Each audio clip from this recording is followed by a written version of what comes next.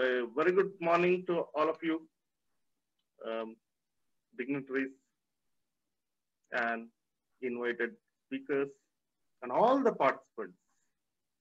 So I'm very happy and it gives me an immense pleasure to introduce Dr. Mridul Mandal. So he's from Bangladesh.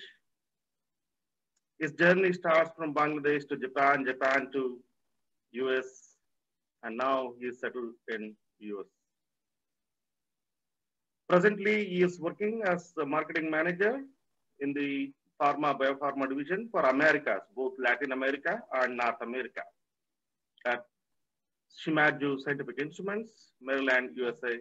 And when I contacted him, requesting him for the talk, so he was actually in the transition. He was moving from Boston Analytical to Shimadzu. So right now, actually, he is staying in the hotel from where, because he's busy, but still he agreed and he accepted our invitation, and I'm very thankful to him. He is founder, CEO, and chief strategist in Mandalogic, and he worked as senior scientist in Boston Analytical, New Haven, USA, and he also worked as staff scientist for Europeans. And he did this postdoctoral research at University of Mysuru, Burlington, where I met him. Guest scientist at the University of Magdeburg, Germany, and he graduated from University of Lübeck, Germany with biomedical engineering degree. And he did his PhD from University of Yamashi, Japan, and he is also recipient of doctoral fellowship offered by Japan, and he is right now is pursuing MBA from University of Massachusetts. Look at that. So even after achieving in his life and he is having job, but still he is, thirst of knowledge and the education. So that shows it can be a role model for many of us. And he's honored with above and beyond 2018 award by Europeans. He has received several fellowships and scholarships and also grant in aid for his research. And he has published around 35 research articles in peer-reviewed, reputed journals, and also he has authored one book chapter. And he is also having his own YouTube channel where he frequently, he actually uploads videos motivating students, young minds. So it is a great honor for me to introduce and welcome Dr. Mridul Mandal to render his invited talk. Thank you so much for accepting, Mridul.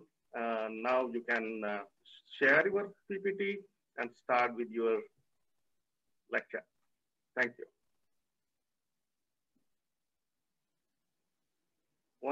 When you are sharing, please switch on that sound. Yes, sir.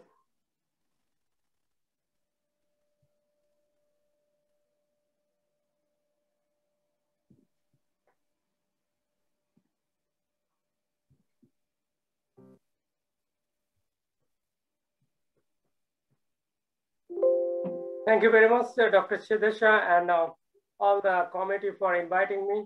It is such a great honor for me, and I'm highly pleasured that you have invited me. And today's talk will be the global career opportunities for biological science and related fields. Since I was electrical engineer, and my journey from electrical engineering, I moved to biomedical and then bioanalytical chemistry. Finally, I'm going to move to the business world. And this is the journey how I did and why I changed that I'm going to share with you. So the talk entitled in the different parts, the title is the global career opportunities. But before that, I want to introduce a little bit about myself. Then I have Facebook page and YouTube channel where I regularly try to put some things. And out of that, I'll show you one video that is 7 strategy to make a great career. And then I'll show you how to get a job in the industry, especially US and European market, or even globally. And then I try to summarize top 10 master plans for global career, especially for students who are eager to join in a global family, because we all are basically entire world is ours. We can work from any place to anywhere. So why firing and getting fired also important to grow. So let's get started. So here, all about me. I was born and raised in a very poor farming family in Bangladesh. I am the first person in my family that have high school degree. And then I broke the stereotype and moved to the higher education. After getting admission in the Bangladesh Institute of Technology, they just changed the name recently in electrical engineering. After finishing electrical engineering, I work as a sales and service engineer.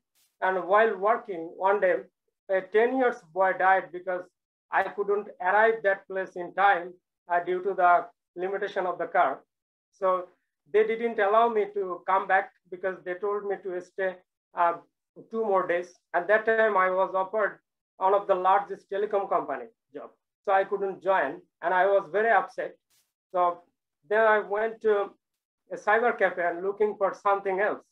So I applied 2 positions in Germany for biomedical engineering and electrical engineering.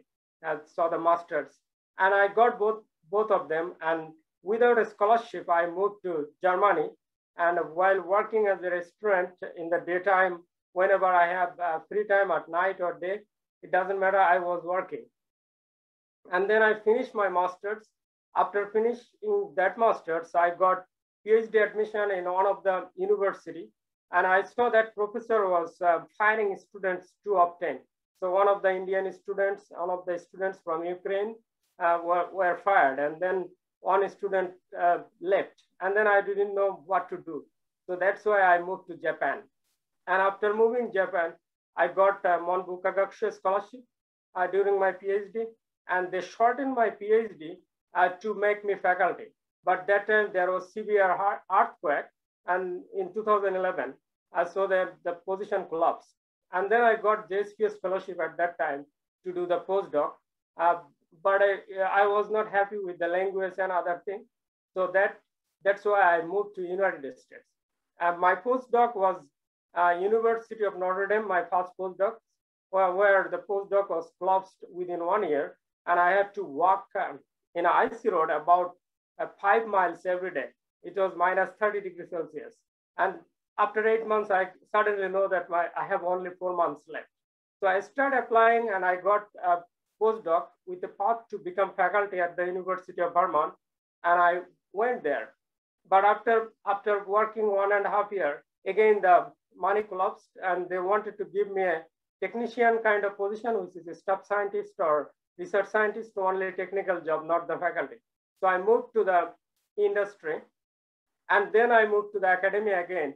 But while moving to the academia, I found that they gave me the temporary stay in a very bad hotel and always having issue with the money. So then I thought it's enough is enough. So I left academia and moved to the industry completely. While working in the industry, I found the business people always try to suppress the science and other people. So I thought it's a time to move to the corporate ladder that I could have chance to dominate the corporate world. And that I start learning all those business educations from business schools. And like Harvard Business School, I did many courses. And then that encouraged me to get the MBA degree. So now I have been pursuing MBA. So and my life in USA now settled almost. I have a big house in Salem, New Hampshire. It's close to Boston. But now I have to sell that house to move to the Maryland because I have my new job in Maryland as a marketing manager of one of the largest analytical instrument company.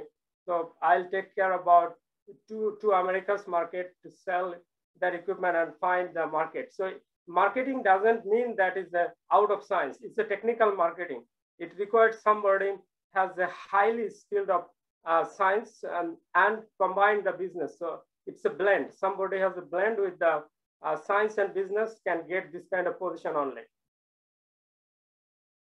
So here, this is my Facebook page where I try to encourage many students, and occasionally I did many talks in Bengali also in Bangladesh with some of the university and with some other people. So where I try to put why you need to do in academic research, why you need to move to the industry, those kind of things.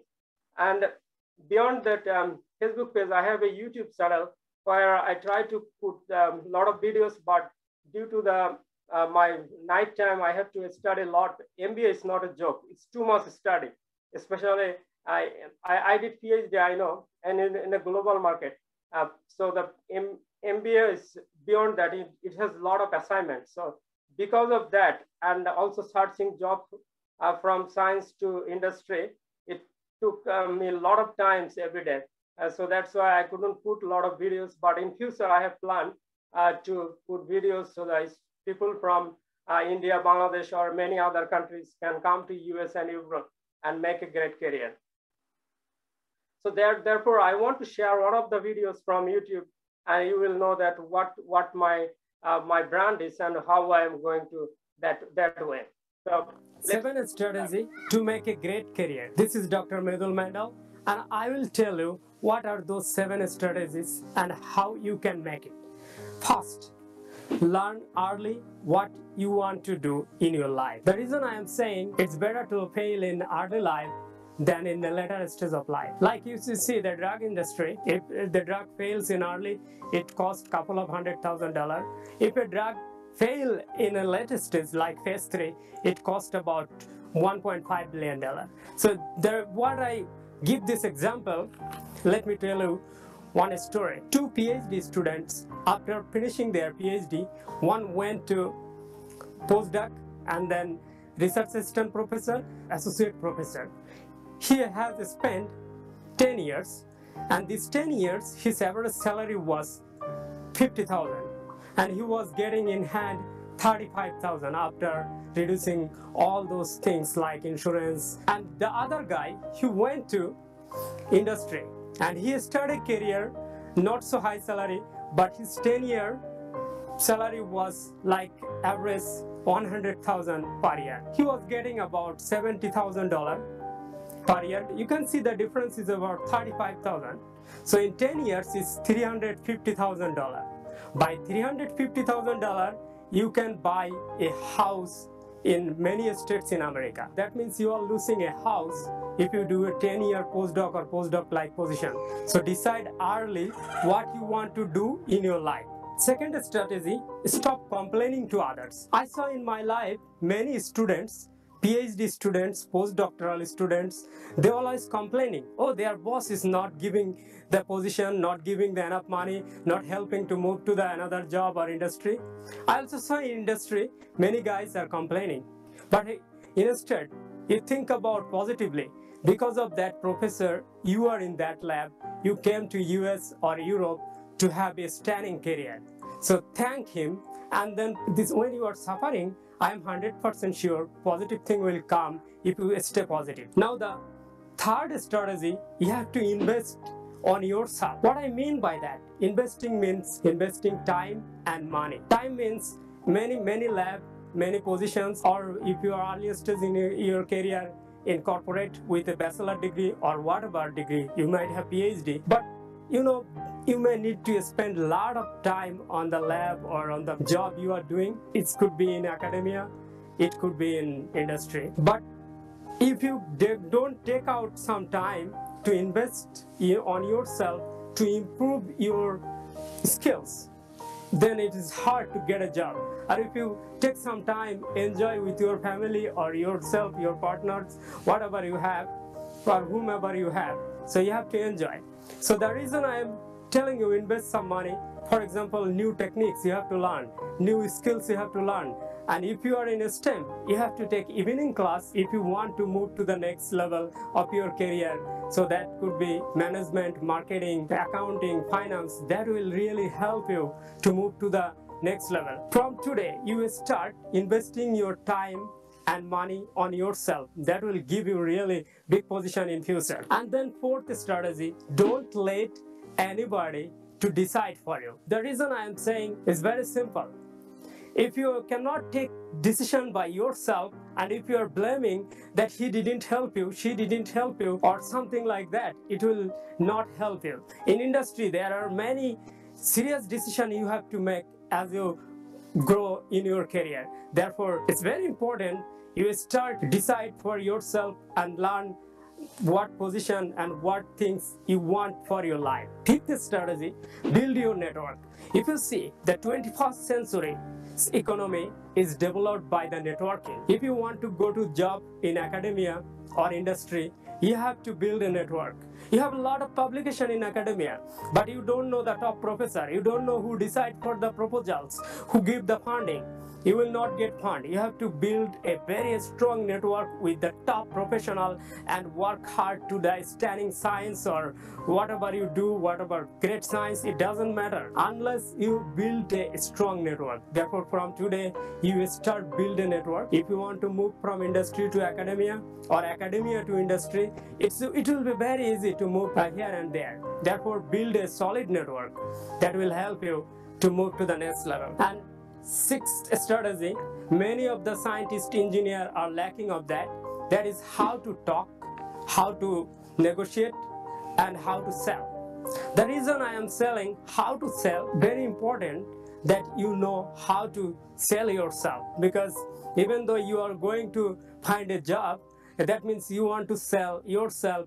What about the good thing you can bring to that company, and then they will give the job. Another thing I tell you, how to negotiate. And for negotiating, you need to learn how to talk. And if you cannot talk effectively, you use a lot of jargons, and the people who talk more, they don't have idea what they are talking about. That's why you need to learn effectively talking.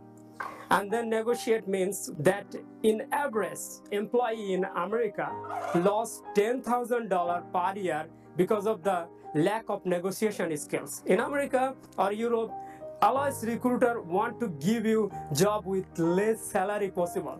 That's why you have to talk effectively and learn how to negotiate. That will give you enough salary. That means if you lost $10,000 every year, that you are in 10 years you are losing 100,000. If your position is high, like CEO or close to that position, that means you are losing even more. My final strategy, never ever settled in a job. What I mean by that, that means today's economy, you saw that pandemic made a catastrophic effect. Many people lost job, many people got fired, many people got laid off. So what they have to do after losing the job? If you have a good skills, you are learning every day, you can move to another job. For example, you fall in love in a job, and what happened? The company stopped loving you. You have to find another position. And also, you are a scientist or you are an engineer or you are a marketing guy. You might get a director or higher role, so you have to move to that position.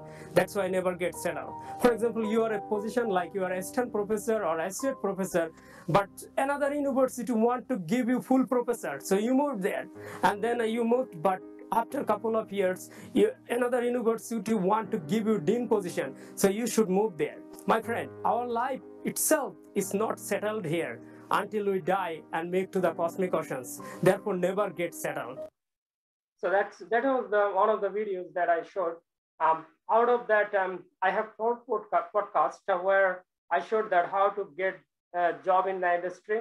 The first episode was research scientist and related job, and then I moved to second episode where you will find application scientist and related job, and then I showed third episode where like a different dimension, which is sales, project management, and marketing or related job. And then I showed in the 4th episode how you can get government job and related job in the industry. So beyond that, I want to tell you some top master plans you have to plan if you want to move to the global area, especially in the global market. In the job market, especially in the industry, they're very ruthless. At the same time, they're very rewarding if you know how to crack it down. So first, my first question to you, are you going to pursue your graduate degree and postdoc? It should be yes, if you are in the STEM field, especially biology. Biology needs PhD, at least masters, if you want to work in a Europe, America, or Australia, Canada, whatever you think about. So therefore, you need to have a master's or PhD and postdoc. Especially, you need to do postdoc in America. Have a lot of publications, especially for Indian. It is too many Indians are waiting for the green card, so therefore the number is high. You have to show that what is the why you are different from others. So therefore, postdocs and other degrees really helpful. And then my second question to you: do you fall in love with your publications and patents? Yeah, if you are in America or Europe, you want to make document, you need it. And also it will help you to get faculties. But if you forget about faculties, you want to move to the industry, many research and development jobs that require, but it's not the end of the world. If you are already in America, have settled, therefore publications and patents has nothing to do with the industry. Even the research and development, they don't care too much. There is a trade-off. So somewhere you need, somewhere you don't need, but it's better to have it. It will help you to enhance your career. So then I have to talk, are you going to join a paid career club? This is serious. When somebody is suffering, let's say now everybody is suffering for Corona.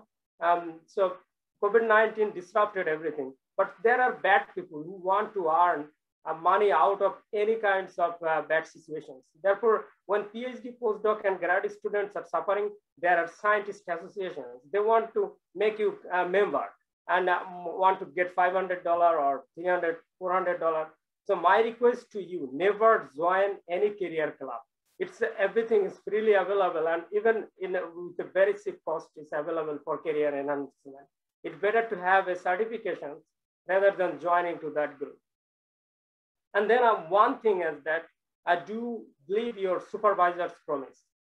So that academia, professor can promise many things, but these days the funding are collapsed, especially globally, because one thing, academic funding is really limited in US right now, because they need to put a lot of money in COVID, and for previously, there are money taking to the different sectors.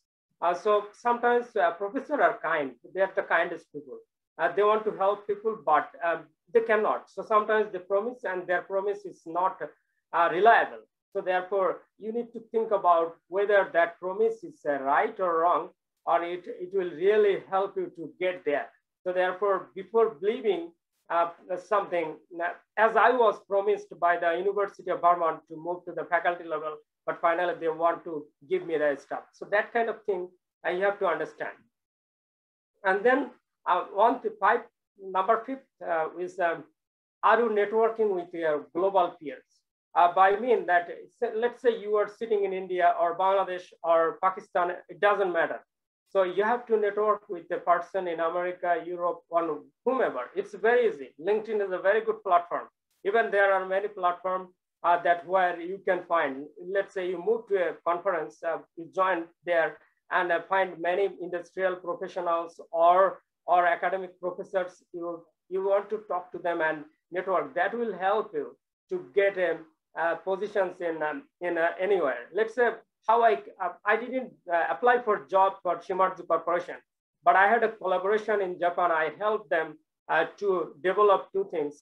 One is passive prophylactic ionization, and another I helped them endoscopic based system. That both are really patentable work, but that work from my professor's lab went to that Shimadzu. Somehow I got feedback. It's a cosmic award. I helped there, but it came as a reward to me in America. That's why networking is very important. And then I want to say that, are you proud or arrogant after landing a job? So in industry, it doesn't matter you have PhD or MBA or postdoc, whatever you have, or somebody doesn't have any degree, even maybe he or she may be a janitor. Everybody are equal in the regards of respect. So everybody use everybody's first name, and they think about colleague and peer. So there is no arrogant and proud. It doesn't matter. Whenever you put your foot in industry or even in the American environment, even in academia, there is no such thing. So after landing, you have to be show the compassion and empathy, no arrogance. That will help you to grow really in a good position. So number 7, do you learn to earn and protect your wealth? This is the 21st century. If you think about, oh no, I love science, this way 21st century will not work. It's not the Einstein's era. It's not even the Rabindranath Tagore's era.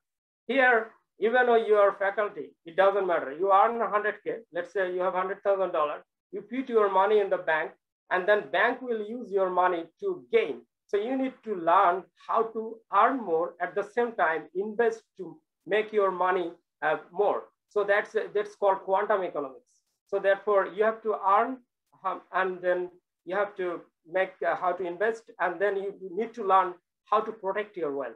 Otherwise, 21st century, you will really suffer. And then another thing, do you victimize yourself? The reason I am asking, there was a bad event in Wisconsin area. One of the students from Bangladesh, in 2 years, he published 10 papers. So he's a very gifted scientist or gifted engineer, but he committed to suicide. He killed himself. He had a problem with his boss or something, so he wasn't happy. So then on Saturday night, he killed himself, or the same laboratory, by hanging himself. So never victimize yourself. Let's say you don't publish one laboratory good publications, then another laboratory good publications, third laboratory, you may be booming with publications and booming with the jobs. It happened to me. I couldn't survive in my first PhD. But after going to my second PhD, I published 10 publications. And then during my postdocs, about total, as Dr. Siddesha said, over 35 publications and books. So if you don't find a good positions and bad situations in one lab, move to the another lab, or on job in a company, move to the another job. So that's my suggestions. So there is another thing. Are you a product or service for an academic system? The reason I am asking, academia is also industry. Either it is a profit or non-profit. It doesn't matter. Somebody is investing. So in America, it's huge. So they make a system that global talented students come to America or Europe and work for a little money and do the really hard work.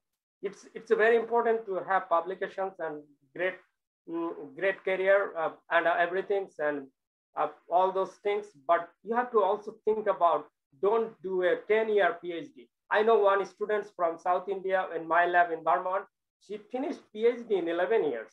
And I know many postdocs doing for 20 years. So you don't become a system or service for an academic system. So you have to think about every time that how to escape and how to enhance yourself and grow professionally, so that you are not on the trap. And then another thing, do you keep current with your latest industrial trends? This is huge. You see that why the COVID-19 vaccine came so fast, because they did a simulation in using the artificial intelligence. So you are chemist, doesn't matter. I was electrical engineer, become chemist. So therefore you can change your field anytime, but you don't have to do a lot of codings and even no codings, but you need to learn how industry is moving. Let's say I used to do all of the analytical work and in the Excel sheet. Now there are sophisticated software. So you need to learn how the industry is moving and which direction is moving. And therefore it's very important to have the knowledge about the current industrial trends. Now I want to show you one funny thing. Our firing and getting fired is a bad thing. It's not really a bad thing. Getting fired or firing is very important for the industry. And let's say bottom 10 level, bottom 10% is doing really bad. Industry needs to fire, because otherwise that 10% will collapse the 90%. So therefore industry fire people. And I know many things, many people will think about, oh, firing is how can be a good thing. Firing is a good thing for the industry, for save the economy. At the same time, it's good for the people. I know there are many people, they are stagnant. They are not moving from the place. They are not moving from the positions.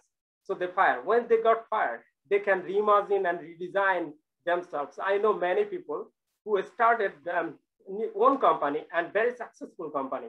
In Wisconsin, I saw a guy.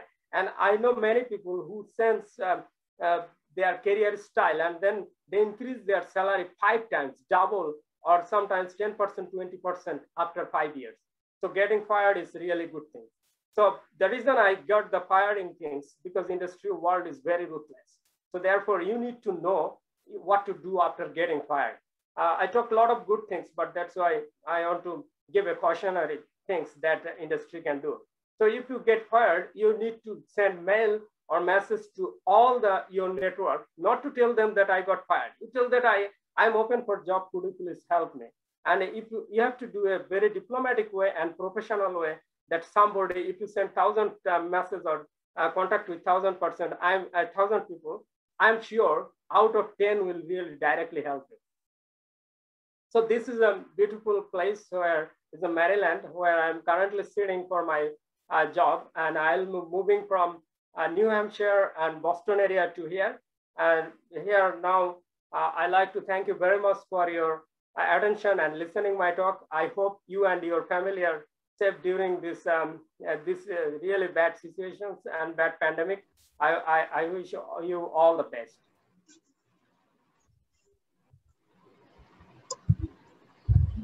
Thank you, Dr. Mridul Mandal. It was indeed a wonderful talk. And now the topic is open for discussion. So participants, you can post your questions in Q&A. Yeah, I got one question, I think. Yeah. Oh, somebody is asking that how to build a strong network in US industry for a job seeker. It's very easy. Yeah. There are many ways. If you are lucky enough to attend the conference, you go to all the booth and where the industries are. The way I do, if I see the booth, I take from their card. And if I show my poster, I ask people to card, especially if I see that I want to move to that person. And then I send a personal mail. Normally, and let me tell you one story. There was when I got green card in only 5 weeks. My green card petition was written by one of the best professor from America. His name is Professor Cooks. He's the number one. He's like a god in Massachusetts field. And I wrote to him. I didn't know these things. I would have known these things while I was in Japan. After coming America, I wrote to him, sir, can you please write a recommendation for me? I sent my publications that I am a competent scientist. He didn't reply. Then my wife was saying, why you don't write again? So I wrote 3 times, he replied. And then he gave a standing recommendation. And what happened? And that recommendation number 1, because he's the only analytical scientist professor in the Academy of Science. That's helped me to get green card in 5 weeks. So that means if somebody is not contacting you or replying you again one time, you have to do again and again. And also you can use your LinkedIn to write. Every time when you send a friend request or any request, you wrote a short note and then try to ask paper, ask publications, or talk about good thing about themselves, not the personal things, but the professional things. That, sir, I like your career path and I want to have a similar career path. How can I make it? And this kind of thing, people like to give advice, and some people may not like. If somebody is neglecting, it doesn't matter. There are thousands other people, so you can make it.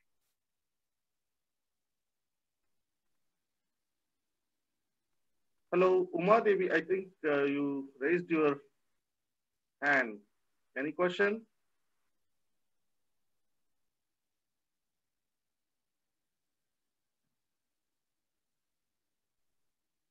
Participants, any questions? Yes. If no questions, you can also pose your questions late anytime, and we will actually connect to Dr. Mridul Mandal so that he can answer your questions later also.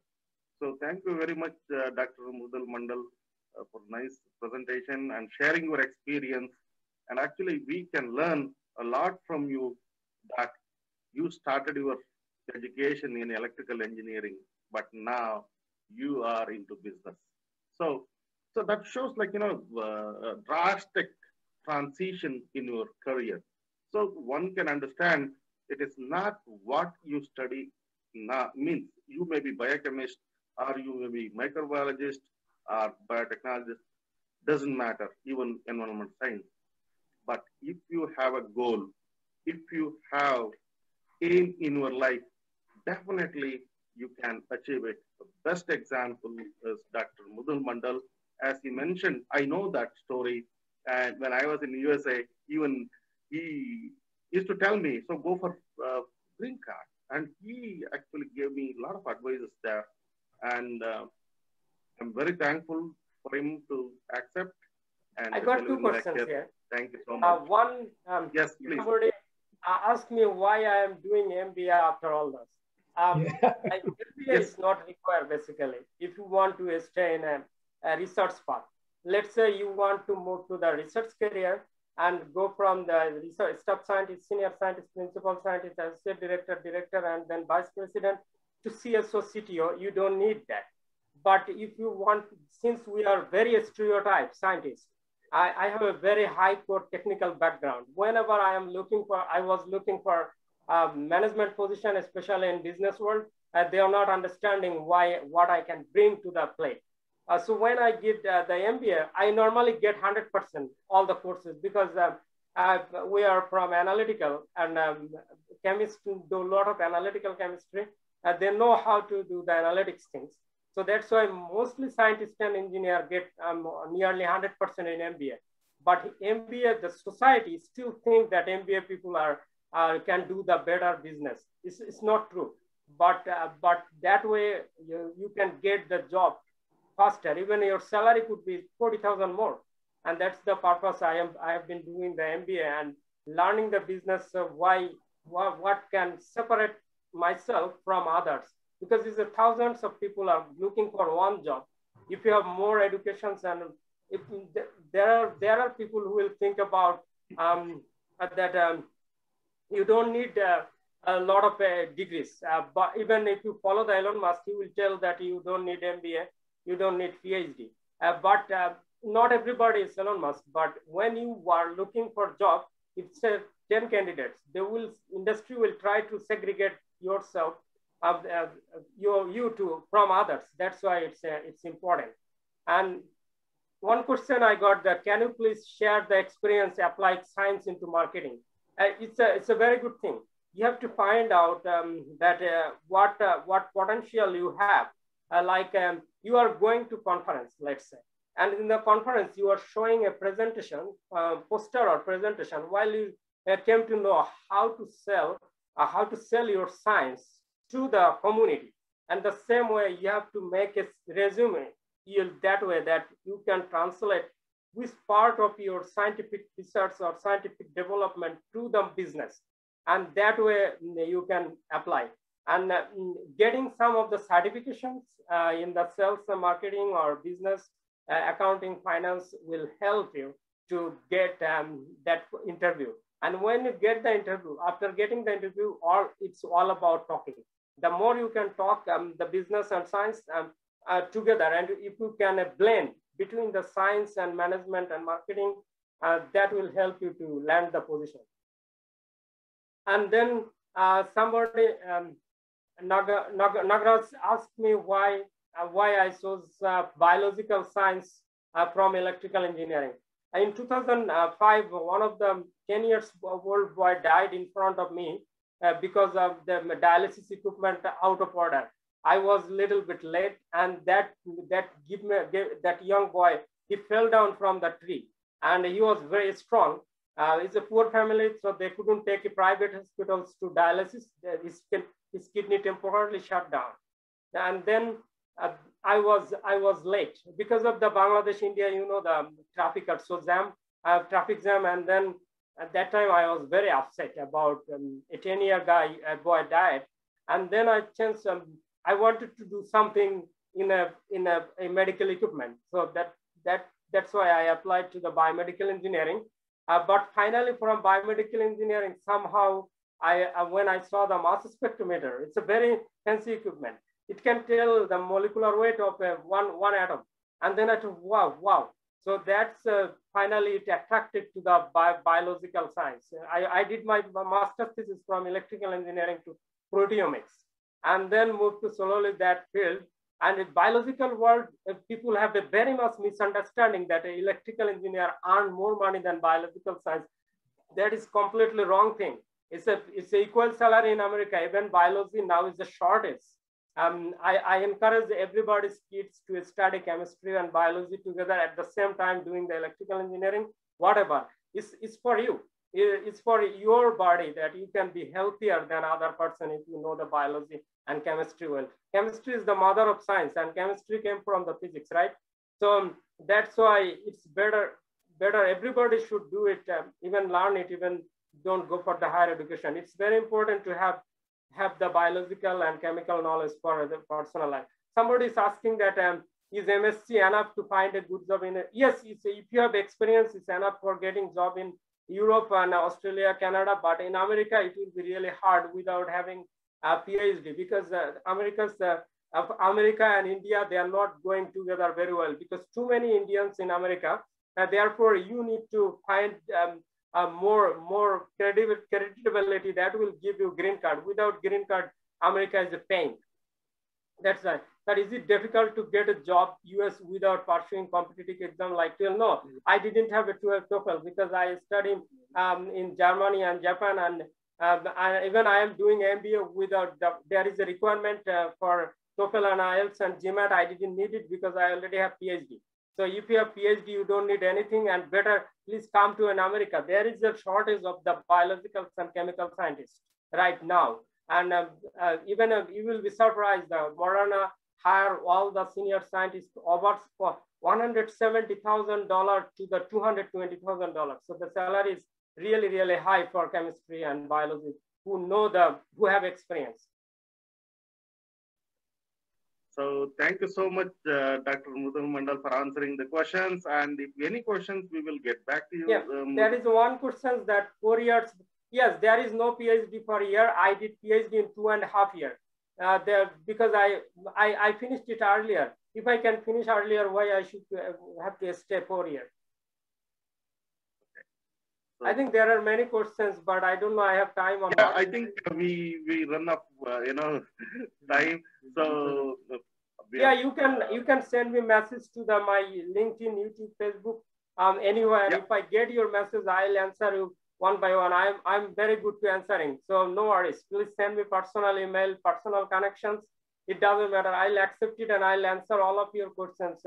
I may not answer immediately, but I'll do it. I am very kind on it. That should be fine. Thank you so much. That's nice Thank of you. Thank you very much. Yeah, thank you so much. Nice of you. Thank you very much. Thank you very much, Dr. Mandal. Thank you. You are welcome. Thank you for inviting. Bye. Thank you, sir. Thank you.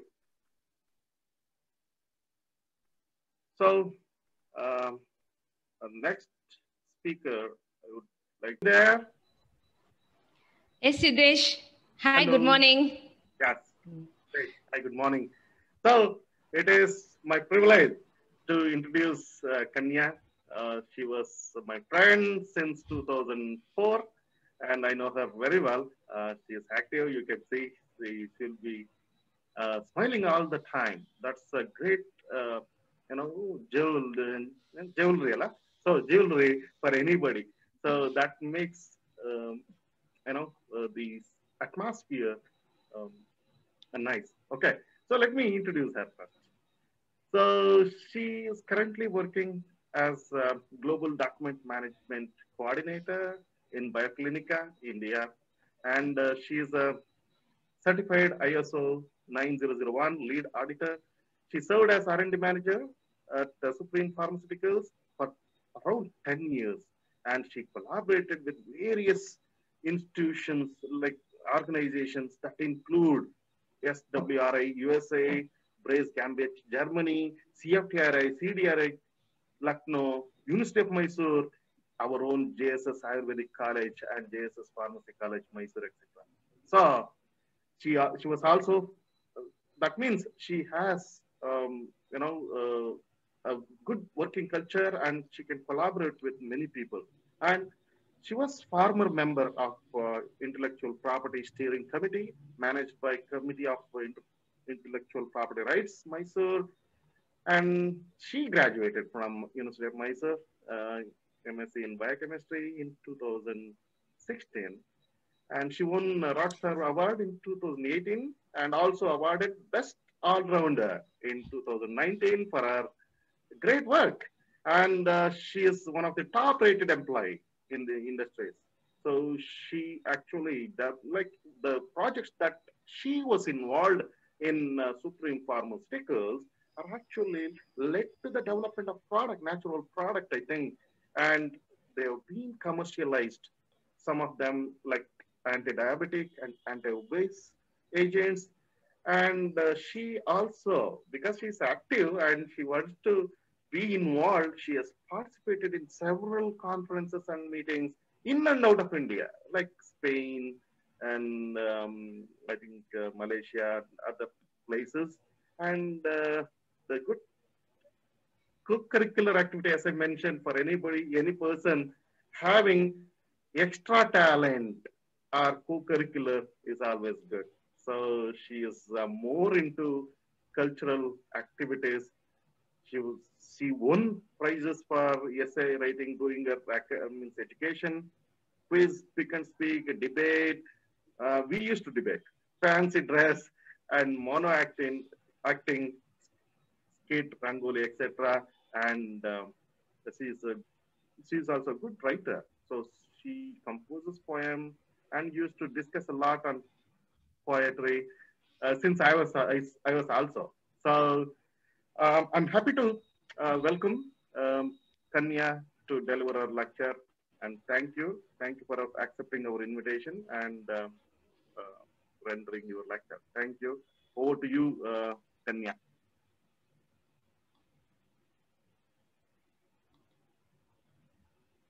I'm audible, Siddesh? Yes, you are. Okay. Yes, we can see your slides too. Okay, fine then. Namaste. I would like to express my sincere heartfelt gratitude to all the dignitaries from JSS AHER for providing me an opportunity to share my thoughts in this webinar. A warm welcome to all my life science peers and participants. I'm super excited to interact with our progeny. So when I was approached by Dr. Siddesh for sharing this topic for this webinar, I was a little perplexed. I was just thinking what to tell with these participants. Suddenly, 3CS come to my picture, so which goes synergetically with 3PS, that is plan, prepare, and prosper. Here you go, 3CS, choose, compose, and conquer.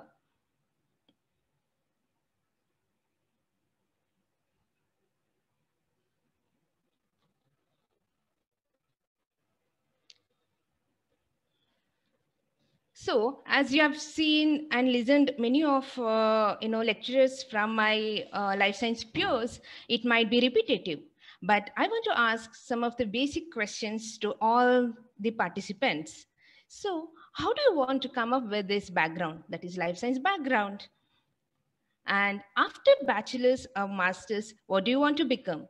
Master's means it's not only in biochemistry or biotechnology or microbiology or various disciplines of life sciences, and bachelor's in engineering, that be in biotech or be in biomedical engineering, etc. Any idea or decision about made about your career? Where next? What to choose after my bachelor's or master's or PhD and PDF? So I'll be showing various avenues which will lead you to the destination you want to go. So one of my favorite quotes is, if you love your job or if you do what you love, then you'll never work a single day in your life. So choose what you love. Sometimes you end up with a job which you don't love because you want to earn. then what to do? Then do love what you're doing. So you should develop that love and affectionate and passionate about your job you're doing. So identify what is your passion, understand your skills. And I'm just sharing few examples on various fields to choose as a life science scholar. To start with, I'm sharing my experience and various opportunities in pharmaceutical industry. Why in pharmaceutical industry? As Siddesh said, my career started as an R&D personnel in pharmaceutical industry. To get a job as an R&D person in pharmaceutical industry was not an easy one, because I remember, the very first day of my master's when Professor Cletus D'Souza asked our entire gathering about what to become after MSc, like what do you want to pursue after MSc. Many of my friends said they want to do research, they want to go abroad, and they want to higher studies and all. But for me, my path was clear. I want to work in industry, and that too in R&D in particular. So my path was clear. And after drilling of 90 minutes of interview with our MD, ex MD, like Rao sir, I got into R&D department as junior scientist. Is that only R&D department you can serve in pharmaceutical industry? No, there are various other departments as well, like quality assurance, quality control, analytical development laboratory, production department, and various departments as well.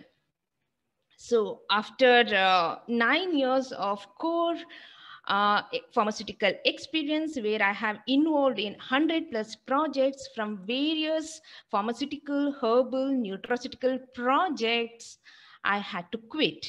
So from junior scientist to R&D manager, and from working as an individual, because I did not had any assistant. I was just sitting in one corner of a QC department and started my R&D job. But with my passion and my interest and my commitment, I used to, ask my manager, that is MD of Supreme Pharmaceuticals, to equip myself to develop more and more projects. He is generous and compassionate with towards R&D. And after starting my career as a single individual personnel, I started leading a team of 8 individuals from various life science disciplines, and I developed a sophisticated R&D laboratories in Supreme Pharmaceutical industry, catering to various clienteles from India and abroad as well. And, for your information, we at Supreme Pharmaceutical Industry are the largest consumers of vitamin D and C. So we are into, we were into vitamins, stabilized vitamins and minerals as well. So I had to quit as an R&D manager, which was my passionate job. Due to various reasons, I had to come out from my comfort zone to develop and see where is the other option as well. So my eyes were open, and I was just choosing whether I have to choose as a teaching option, because I have to be within 100 kilometers of radius because of my personal commitments. So what next? The next thing is pharmacovigilance or drug safety companies, which I'm currently working in. So how many of you are aware of drug safety companies? If you are in US or Europe or any other countries, apart from India, you'll be very much aware of this drug safety or pharmacovigilance. So what does drug safety companies do? So they are into analyzing the adverse drug events. So do we have companies in India? Yes, in Mysuru itself. I'm working in Bioclinica in Mysore. So even in Bangalore, you have n number of companies which are involved in drug safety. And also in and around of India, there are many companies which are offering pharmacovigilance services. So there are various departments which you can take opportunities like operations, which they'll take healthcare professionals, pharmacy students, MBBS, MD students, BSc nursing students, and also there are many companies in Bangalore like IQVA and other companies which they prefer any life science graduates or postgraduates. Quality assurance, MICC means it's medical information call center, and they prefer any life science graduates even in our companies. And learning management system, business excellence and operational excellence department as well, to name a few. So the only limitations with MICC, that medical information call center, is that you have to work only night shift. Whether as a girl we can work in my night shift? Yes, of course. Even in my previous organization, I used to work in shift, because in R&D, you cannot even work with time sticking to your clock, like 9 to 5 job will never work, because you will get your equipments for scaling up batches only after the production batch is done. So you need to wait. And once I started getting the equipments, it was already 4 p.m. Hitting the clock. Should I leave and go to home? No. I have to start and I have to complete in order to achieve what I want. Same here in pharmacovigilance company, in my, medical information call center, there are people who are working in night shift. You may be surprised that I have a colleague who is leading a couple of projects in MICC. Is a PhD scholar in biochemistry. She has from Northeast region of India. She has completed her master's in biochemistry and did a PhD, but designed her career in MICC department. There are a couple of managers who are ladies and doing her best in leading 8 to 10 projects of MICC. It doesn't mean that their gender is important. And business excellence and operational excellence, learning management system, which I'm currently into, and there are various options, to name a few. And apart from this, there are various other fields to choose also, like food and nutraceuticals, herbal, flavor and fragrance industries. If you just Google it out, within 200 kilometers of radius, you could get hundreds of industries which are into this. And companies which offer bioavailability, efficacy and toxicology studies. As my previous speaker clearly explained the importance of toxicology studies. CROs, and have you heard about medical imaging and clinical adjudication? Google it out. You may have n number of options over there. Pathology labs and hospitals, forensic laboratories, because my seniors have designed their careers in forensic laboratories and in crime department as well.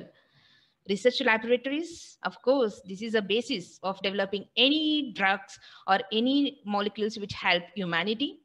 Teaching, definitely, they are the one who shows us a path. Proofreading or editing of scientific journals, where in India alone, we have 10,000 plus jobs only for proofreading and editing of scientific journals.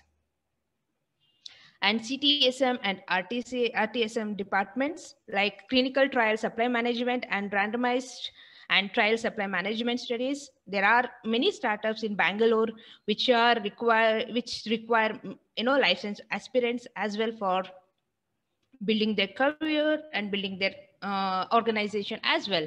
And you can become an entrepreneur, etc., etc., etc. The list will not limit or end here. So with the current pandemic, as you are aware, the importance of vaccine with this current pandemic, COVID-19. So what is the role of life science students with this? Excuse me. So in drug development, say vaccine for COVID-19, what are the various levels which we as a life science students are involved? It's drug discovery, from a scratch to develop a prototype, and then to study efficacy studies and toxicology studies, preclinical studies, phase 1, phase 2, phase 3 studies, and then branding and patenting and trademarking. It can go up there as well, and then to later stages as well. And then drug manufacturing, from scaling up batches to individual, from smaller batches to scaling up of manufacturing. And then drug release in the market, wherein the regulatory affairs and approvals coming picture. And drug safety, that is phase 4 studies, that is post-marketing studies, wherein we are involved. So, excuse me. So as I was explaining, so drug safety, so that is called post-marketing studies. Why it is important? That is phase 4 studies. So in this drug discovery, the trials were limited to a specific group of people. Say, for example, we have considered only 18 to 60 years of people. We are excluded, pediatric or geriatric personnel for this study. And when the drug is released to a wide variety or into the market, there, with the different genetics, different races, different geographical locations, there might be a lot of adverse drug events. So we need to report and submit to US FDA, EMA, European medical agencies, or Health Canada in order to have that product in the market. What if the surge is high and you'll receive a lot of adverse drug events and reactions? Then immediately that product is taken back from the market. But in India, that awareness is limited. So here you go, participants, you can be a part of very important phases of drug development. So now you have chosen your path, right? So where I have to be. Now, what is the key to enter into the world of job opportunities? It is nothing but a well-written CV. So what are the salient features you have to keep in mind while drafting a CV? So if you Google it out, you'll get n number of examples and tips to write a good CV. So I'm just sharing few with you people. So it should be error-free. The spell check is very important. Why I'm stressing this? Because as I'm a hiring manager in Bioclinica and other companies as well, and I was in interview panel, I have seen people, the candidates were rejected just because there were 2 spell error in their resume. This shows how much serious they are into. So our director immediately rejected their candidates, So please pay attention to the spelling error in your CV. And then it should be clear and legible fonts, no fancy things, consistent with the layout, brief and relevant.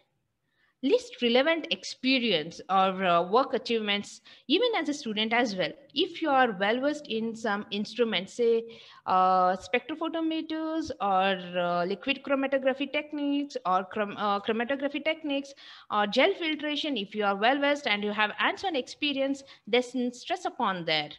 And what are the achievements as a student you have done so far? Please mention in your CV. Correct education details. Put relevant skills that fit into the required job. Hobbies and interest are basic personal information. So here I have seen people, putting their religion and caste. And even we feel like as a company which I'm working, we don't feel to enter their gender as well. We want to take a job, we want to offer a job as an individual. So basic personal information is fine enough without these additional additives. And complement with your CV with a good covering letter. As my previous speaker said, you can reach out to people who are into this field to guide you on how to write a CV and how to come up with a good covering letter. Because as I said previously, it is a key to enter into this world of job. So I'm just sharing with you all a bad CV. See, here you can see it is not in a structured way. They started their achievements and then started with the education, and there also it is not consistent. And then employment details without much detailing about what they were into in each job role, and then skills. That's it. But if you go with a good one, see personal profile statement followed by achievements and then education and employment. Here you can just, play a little while. You can put your employment first and then education. And then what are the additional qualification you have acquired while, into that job, and the additional skill sets you have, hobbies and interests and references you have any. So now your CV is ready and you get a call for the interview. So what is a magic pill you want to have to face an interview? Self-confidence. Yes, self-confidence is a superpower. Once you start believing in yourself, magic just start happening. So believe in yourself. And then what are the preparations you need to make before facing an interview? Your fundamentals should be strong. This is what the other co-speakers are also stressing upon. So learn what you are doing perfectly. What is the principle behind any experiment? What is the principle behind this instrument? Why it is working like that? What is the difference between that equipment and this equipment? Why can't I use that equipment instead of this? Just analyze, and just make your fundamentals strong enough. Emphasize on your skills, crisp and clear communication. Practice. So if you Google, you'll get a common interview questions. Prepare for that. Know about your interview company. If you get a call from Bioclinica, just understand what is Bioclinica up to. And wear a clean outfit with a smile in your face and face the interview. So you'll get common questions like describe yourself and describe about your previous job, or as a student, what are your achievements and all. Just prepare that and definitely you will be hired. So what that after hiring or getting into job? So now the third C coming to picture. So whether I want to settle down with the same job after 2 to 3 years, you want to grow, right? So how to conquer in whatever in whatever field I have chosen. So to conquer in your job, in your career, you have to understand your job well. Improve your knowledge. The knowledge shouldn't stop there. Study and update yourself. Flexible with the timings and flexible with the shifts and flexible with your learnings. Even if you don't like, also sometimes you have to do some jobs in industry, like some of the projects. So you should take into the consideration of that factors as well. You should be committed to your job. Good team player. Stability. Because I have seen people who frequently change their jobs every 1 year or 6 months. No, you will not learn anything within a year. So until you get experience and understand your job in the market, be stable. At least 2 to 3 years, don't change a job. And then definitely you'll march up in your career ladder. So the takeaway messages, like the key points from this presentation, I want to summarize. So choose what you want and love what you do. Acquire skill sets. Update your CV and resume. Every 3 to 4 months, there should be new thing in your resume. Say, for example, it should be a small points as well. I'll see my resume after 4 months. Say, yes, well, I haven't updated my resume, so I should learn something, whether it's a small thing as well, like update my skills in Excel sheets, update my skills in PPTs, or update my skills in MS Word, or learn new equipments, or learn new process. Build your network. That's very important. Register yourself in various and trustworthy job portals, and do not stop learning. Knowledge flow should be continuous.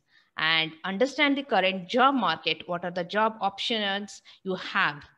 So I end up my, this session after sharing my experiences, because I have given more time in my sharing my experience as an R&D personnel.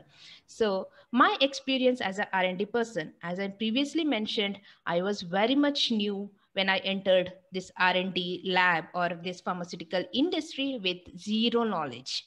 So how I equipped myself, how I conquered myself in this job, because the very first thing I did was brought a book of theory and practices of industrial pharmacy from Blackman. This is a Bible of pharmacy students because they will be knowing all these things. But I'm a biochemist and serving in pharmaceutical industry.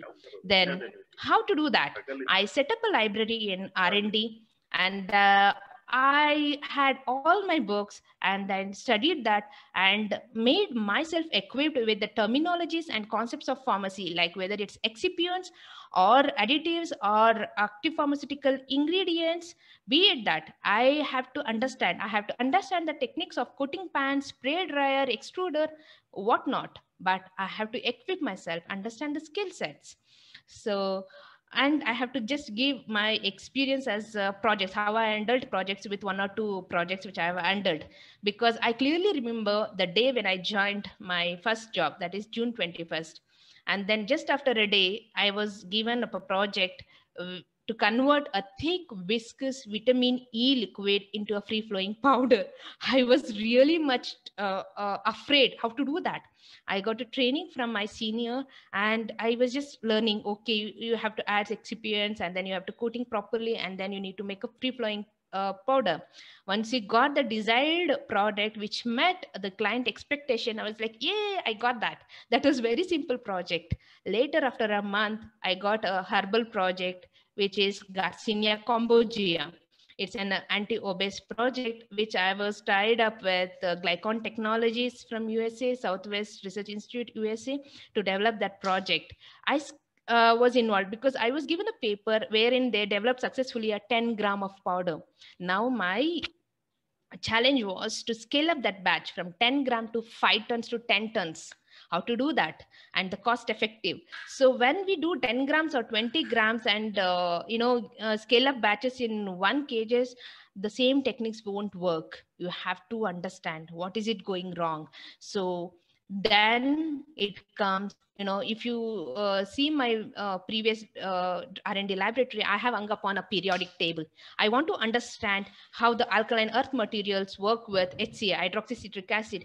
Till now, even after I left the job from my previous organization, and this is way before 2006 or 7, I still remember the molecular weight. It is just twined in my DNA. The molecular weight, how it behaves with alkaline earth materials, and how it reacts with the other divalent earth materials, valency, first order reactions, how it behaves when you just increase the temperature or decrease the temperature. Everything is still saved in my memory because that was a passion. And then when I developed 1 kilo of product, and I was say, yes, I met all the specifications as described by the clients, and the product is ready. Then when I went to finance department, all my happiness just drained off because the costing was too much high. So that was a failure. Then what to do? You have to develop any product which is cost effective in the industry. That was a mantra. So I learned the costing techniques from finance department. So once I develop a any product in R&D, I used to do a costing calculation whether it really serves the need in industry. Then only I used to go with finance department and said, definitely I used to get, because I have learned that costing technology as well. So this is how I flourished in R&D department with my master's degree. So as I said before, my career, I have to choose a different field altogether, from pharmaceutical industry to a pharmacovigilance drug safety company. And I was appointed as project quality and compliance lead, supporting business and operational excellence department, and also working closely with quality assurance. So there, what is the additional skill set which I have acquired? Yes, I was very much new into this PV world. I haven't studied any of the terminologies used in PV or business excellence. What did I do? I studied, I Googled it out. What are Six Sigma techniques? What are PDCA? What is RCA? And come up with this, because my manager told only one thing: go there and understand why that project is not meeting the client's expectations against the quality. What is it happening? Then come up with the mitigation plan. So I was very much, scared also. How to do that? I don't know any knowledge about that. I learned, I sat with the subject matter experts and I learned, and then I monitored their project and come up with a detailed RCA. So for each case, I used to sit with 4 to 5 hours with a single personal and understand where it is going wrong. And I made a detailed case study, detailed case, and I have pointed out what are the root causes and what is a major root cause which is affecting their quality. And then I do not know the mitigation plan. Then I have seeked the experienced personnel in that project and the different other cross-functional department and come up with a mitigation plan. And yes, we had a green project that is more than 96% what the client is expected. This is one of my success as a PQC lead, and that too we were serving in US companies like Pfizer and Baxter and other clienteles as well. Later, when I was serving successfully as a PQC lead, my top management, our Bioclinica top management, chose me to lead a electronic document management system coordinator. So what to do? Because at that time, I had to work closely with quality assurance and quality control people. So I should have myself equipped with other skill sets as well. In that case, I enrolled myself for a leading auditor course, and I'm a certified ISO lead auditor to know the facts and to know the clauses and to know how good documentation be like and what are the other clauses. You should know that. So then as a global document management coordinator, I pulled up the project successfully and I implemented an electronic document management system in Bioclinica successfully 2.5 years before, and I got promoted there as well.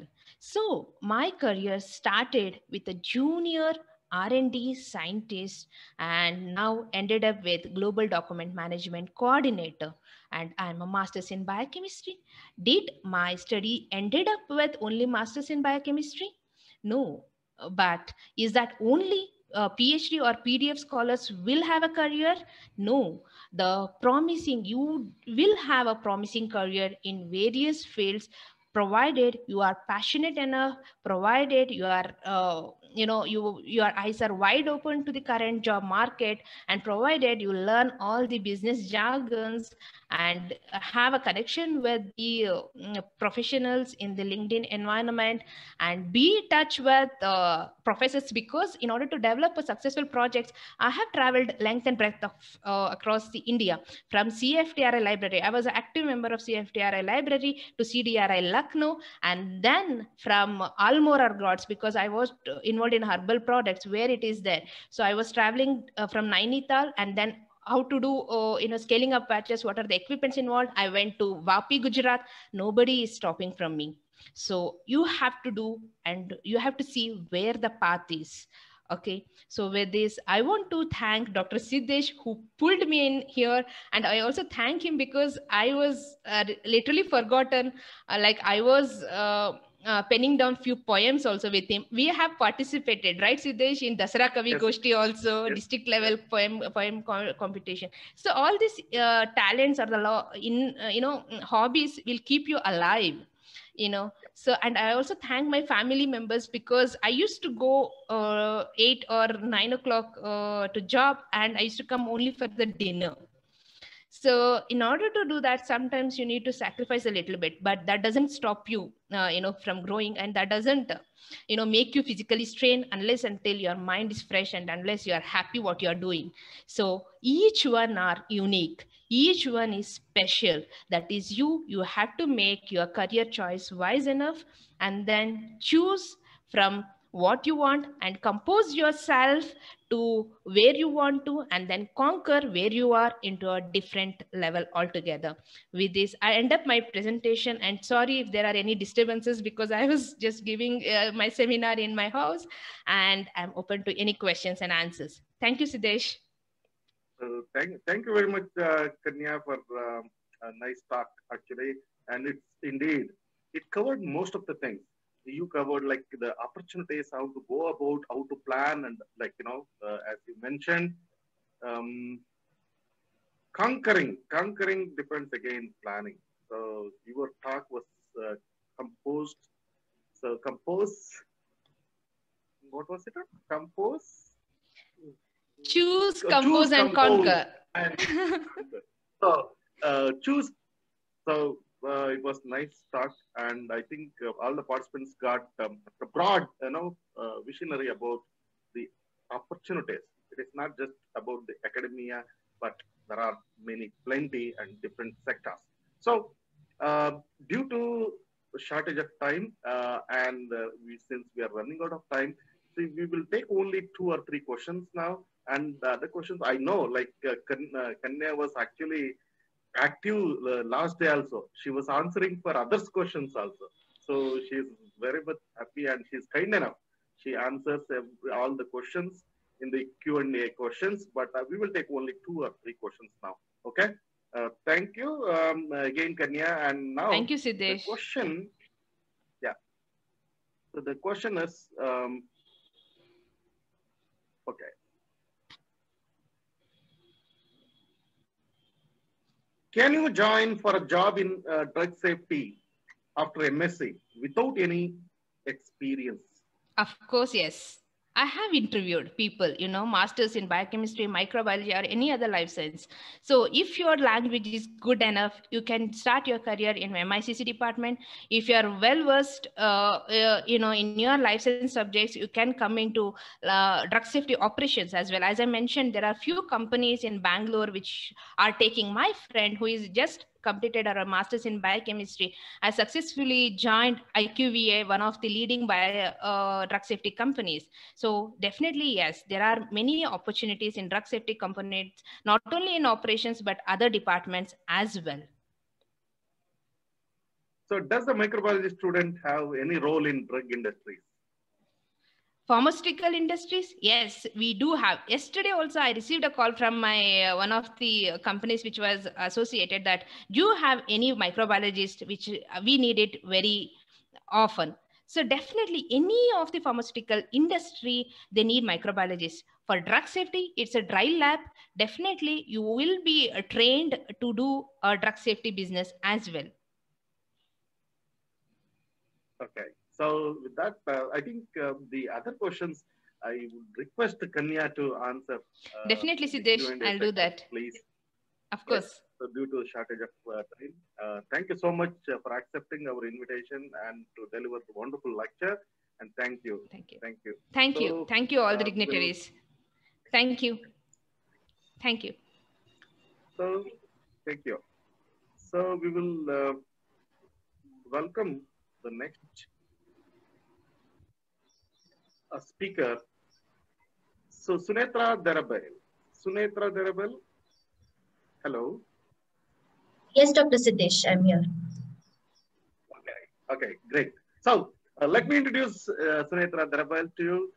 She is currently working as the lead patent attorney consultant for Zacco India R&D Center, as well consultant for S&H Partners Bengaluru.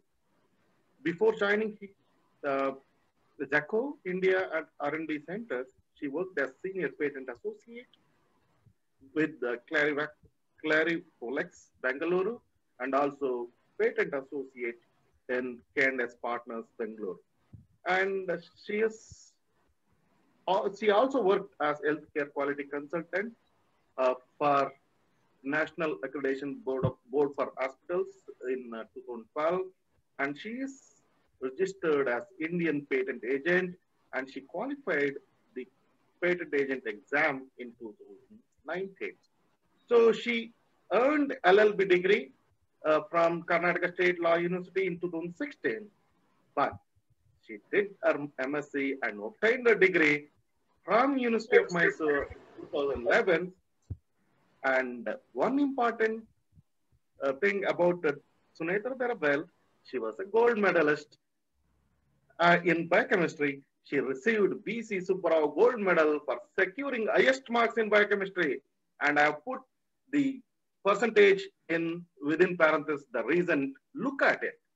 We student, like, we have seen students, even if they get marks around 90, 95, they feel bad. But look at that. Doesn't count how much percentage it is. It counts, it is the knowledge. So it was kind of a strict evaluation earlier, and she secured highest marks in biochemistry.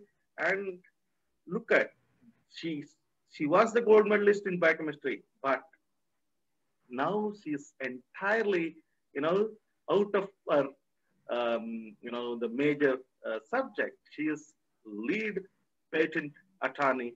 And this is a great example for you people that you can take up any kind of, a job in future. So this is again one important area which is coming up and which is required, because patenting is important for industry and also for academia. So I would request and welcome Sunetra Darabail to deliver lecture. Thank you for accepting our invitation and agreeing to give us invited lecture. Thank you, and I welcome Sunetra. Thank you, sir. I would like to share my screen now. Yes, please.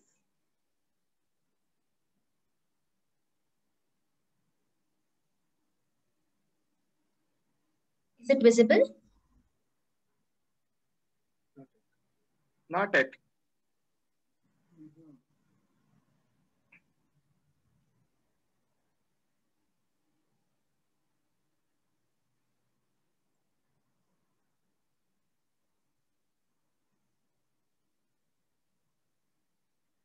Yes.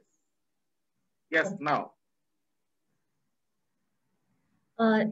Thank you, sir, for the lovely introduction. So I am Sunetra Derebai, and I'm a patent attorney. And I would like to share with you some of the twists and turns that I encountered in my career path as an intellectual property associate. So even after the good introduction, I would like to reiterate some of the points in my career path for your better understanding and for some insights. So I passed out of University of Mysuru in 2011 with an MSc in biochemistry, and I was at crossroads. I was not too keen on taking up PhD because I did not want to work in a lab. I wanted a kind of a desk job that involved a lot of writing, some of creative skills, and that involved interacting with people, communication, and all that. So I didn't know, is there an opportunity like that for me? And at the same time, I wanted to work in the science field, in the biosciences field. And that is when I stumbled across the field of intellectual property. So the field of intellectual property is very, very broad. It only does not involve patents. It has trademarks, copyrights, industrial designs as well. So after my MSc, I joined a law firm called KNS Partners in Bangalore as a patent associate. And I was associated in drafting patent applications for inventions pertaining to biochemistry, biotechnology, etc. I found the field very interesting because it had a lot to do with science. 80% of it is to do with science, and 20% of it involves law or legal aspects. Now, I would like to tell the students, do not be demotivated by the fact that this field involves law as well, because you will slowly start realizing and appreciating on how well the law has been framed by our framers, where each and everything with respect to patenting inventions has been well thought out. So after, say, 3 years at KNS Partners, I joined an IP firm called Clevolex. And there I got a bit of exposure to how actually patents work in other jurisdictions like the United States and Europe. Now, patent is a territorial right.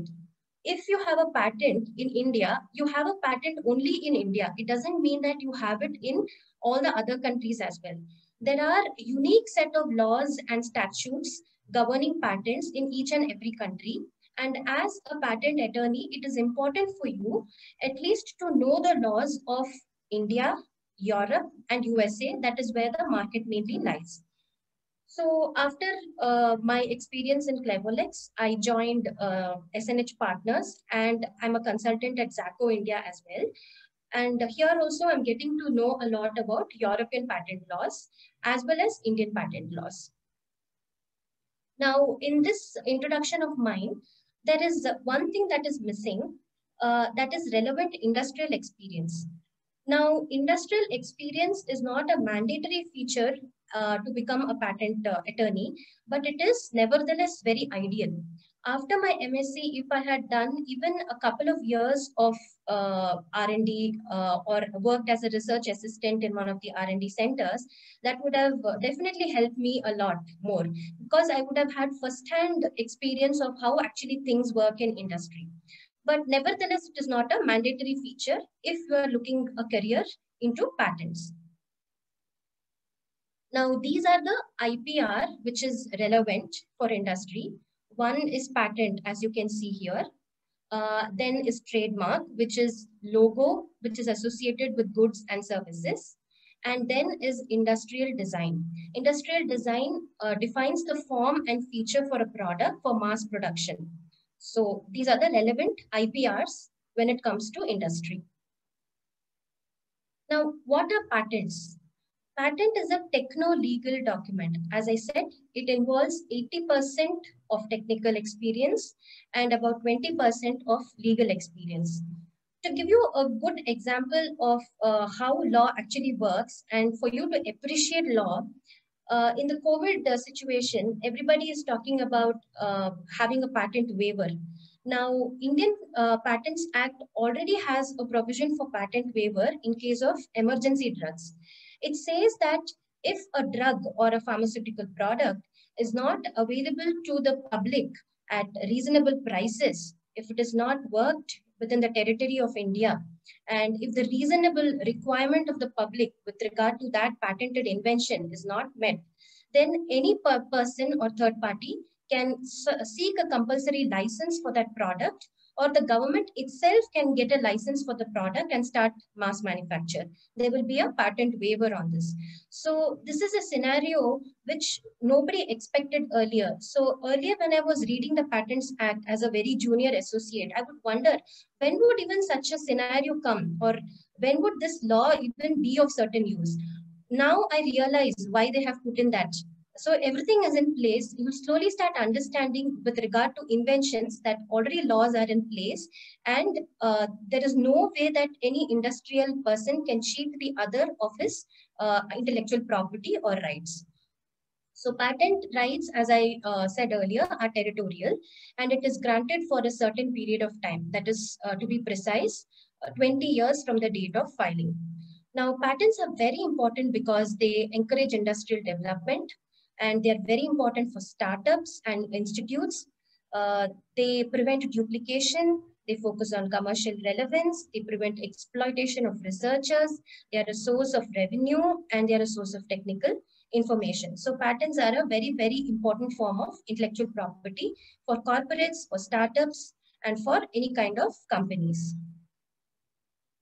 Now, what is to be done when one has an inventive idea? When I say inventive idea, it means an idea which is very unique, which a person who is skilled in the art. Now, this is a terminology that we use a lot in patents. A person skilled in the art is a person who is a scientist, who has a good knowledge of a certain technical field, that when he reads few publications, few scientific journals, he is easily able to collaborate the ideas and come up with an inventive idea.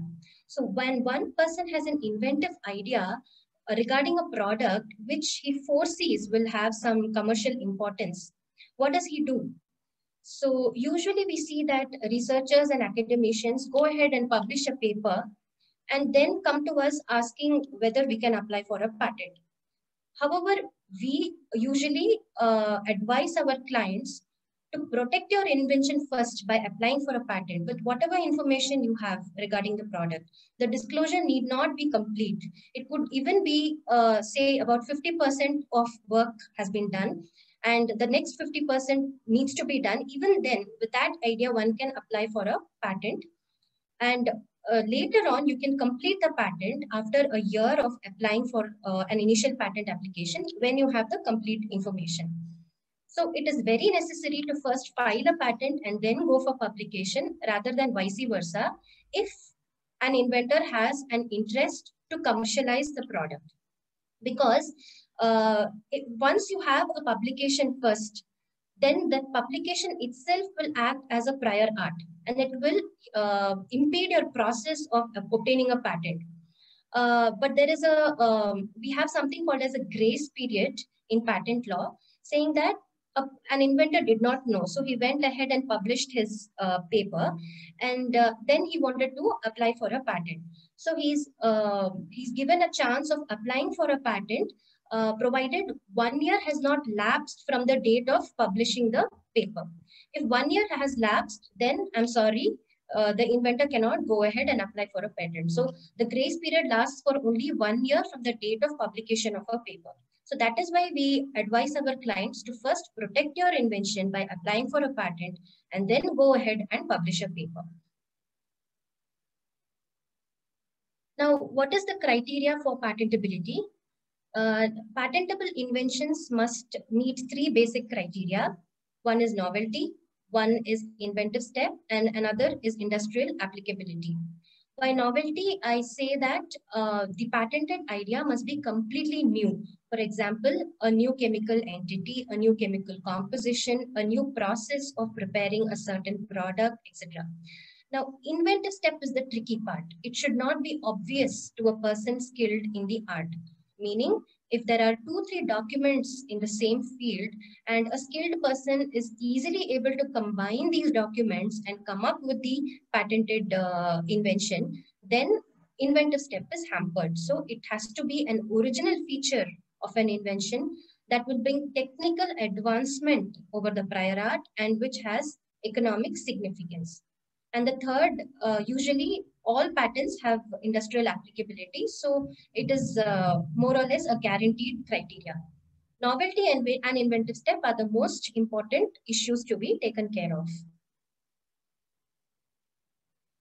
Now, just to give you a brief scenario of pharma patenting in India, what are not patentable in India? So as a patent associate, or even not as a patent associate, even as a fresher who's trying to enter the IP field, you must clearly know the 3 criteria for patentability and what is patentable in India and what is not patentable in India.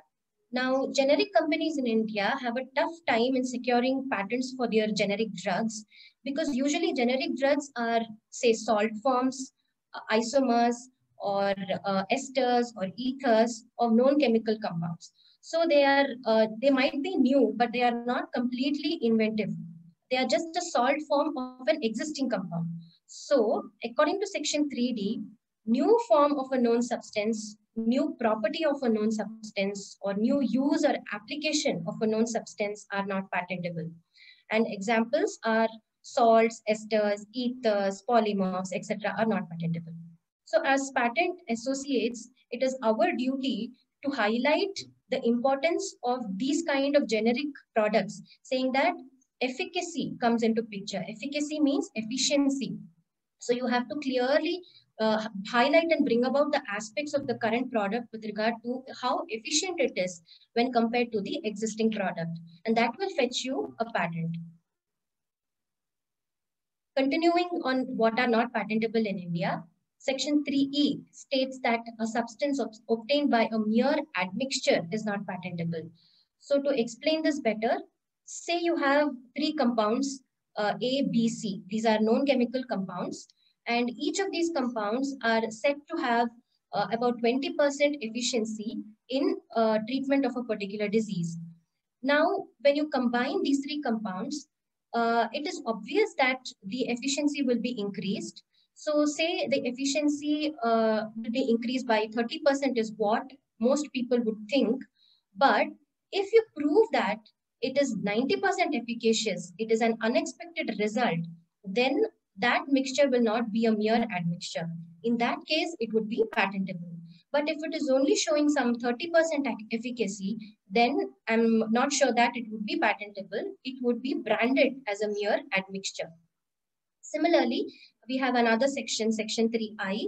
In India, a method of treatment is not patentable. So say a method of treating cancer by using a certain compound. So this kind of a patent claim would not be allowed in India.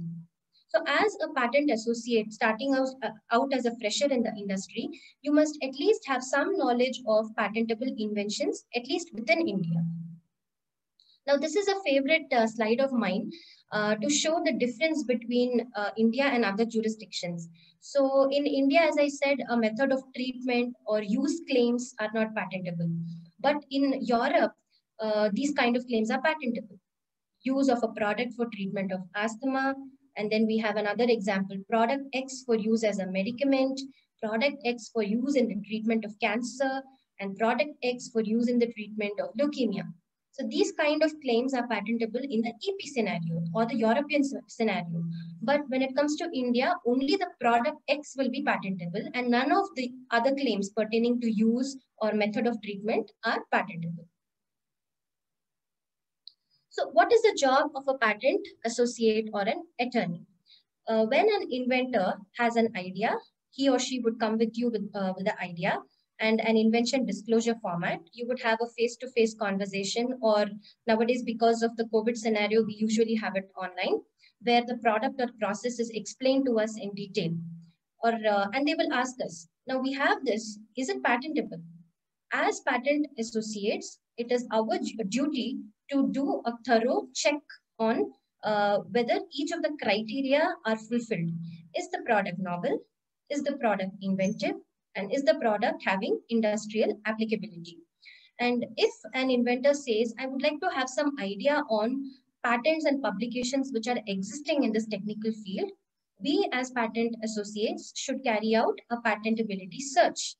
We do a patentability search in paid databases as well as free databases. There are some highly specialized databases for carrying out patentability search, and we will filter out inventions. So you see this picture here where all the search results that a patent associate gets while trying to search for patents in a particular field gets filtered. And slowly he would filter it out through all the criteria, and he would reach the point where there are one or two patents which appear to be very, very relevant to what the inventor is talking about.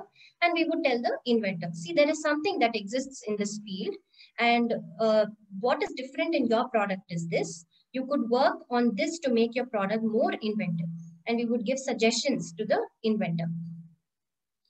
And once the inventor has a very strong concept or idea that is patentable, he would come to us for drafting. So as a patent attorney, there is a very special and a unique way that we learn of how to draft a patent. So the patent document will have technical field, background, detailed description, examples, and claim drafting. Claim drafting is a very important field. As a patent attorney, you will take years to master the art of claim drafting. It's a very interesting field also. As a junior, you will just look up to your seniors and supervisors for the claim drafting part, but slowly you will get the knack and the way of handling claim drafting. And as we'll have to draft a patent application now for the invention, wherein we have to highlight all the advantages that is offered by the invention over existing art. To give you an example, the other day I had an inventor who had an invention for an LFA kit, a lateral flow assay kit, to test food allergens. He said this kit is like a pregnancy test kit. If you just put a sample on the sample pad of the kit, and if a line develops, it means that you're allergic to wheat. So he had given us very brief information. So I had to keep prodding him for more and more information, as in, what is the capture antibody that is used in the control line of the kit? What is the capture antibody used in the test line of the kit?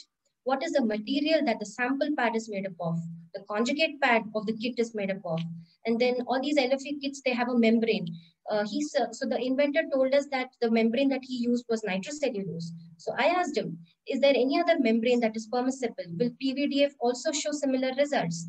So what is the kind of buffer that is used? So he told us only sodium citrate is used. I asked him if sodium borate can be used, any other buffer of similar pH and molarity can be used. Because as a patent attorney, it is our duty to give an entire broad scope of the invention for protection. So otherwise, if he just restricts his buffer to sodium citrate buffer, any other inventor can patent the same invention using a sodium borate buffer. So all the possible buffers, all the possible reagents that can be used in the kit should be enlisted while drafting the patent to get complete protection of, over the invention. So that is another major responsibility of a patent associate, to try and get as much as information possible from the inventor so that it is all put in the draft. That will enable its easy processing and enable it to get a faster grant. And then we come to patent prosecution. After the process of patent search and patent filing, next comes patent prosecution.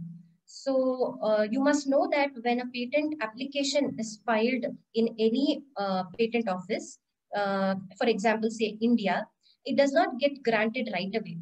There are who are known as patent examiners who sit in the patent office. They will scrutinize the invention or the application that we have submitted, and they will carry out an independent search on their own. They will come up with documents that target the novelty and inventive step feature of the patent application, and they will issue what is known as an examination report with a lot of objections. The objections could be technical in nature, the objections could be formal in nature. So as a patent attorney, it is our duty to scrutinize the examination report, to read all the documents that the examiner has cited, to draw out the differences between the cited documents and the invention of interest, to again discuss this invention with the inventor and get more facts as to the efficiency of the invention, and draft a very strong response saying that no, our invention is patentable because it is novel and inventive because of these features, A, B, C, D, that highlights its efficiency over known products. The response document has to be very strong enough and convincing. And if the examiner is convinced, he will grant a patent right away. If an examiner has certain more doubts, then he would hold what is known as a hearing. So earlier we used to go to the patent offices to attend the hearing. There are 4 patent offices in India, 1 in each metro city. But now because of the COVID constraints, we have a video conferencing link that will be provided to us. And we have an online discussion with the examiner, wherein we try to tell the examiner on the patentable aspects. And mostly the examiner gets convinced and he would right away grant a patent. If not, he would reject the patent. And our job doesn't stop with the grant.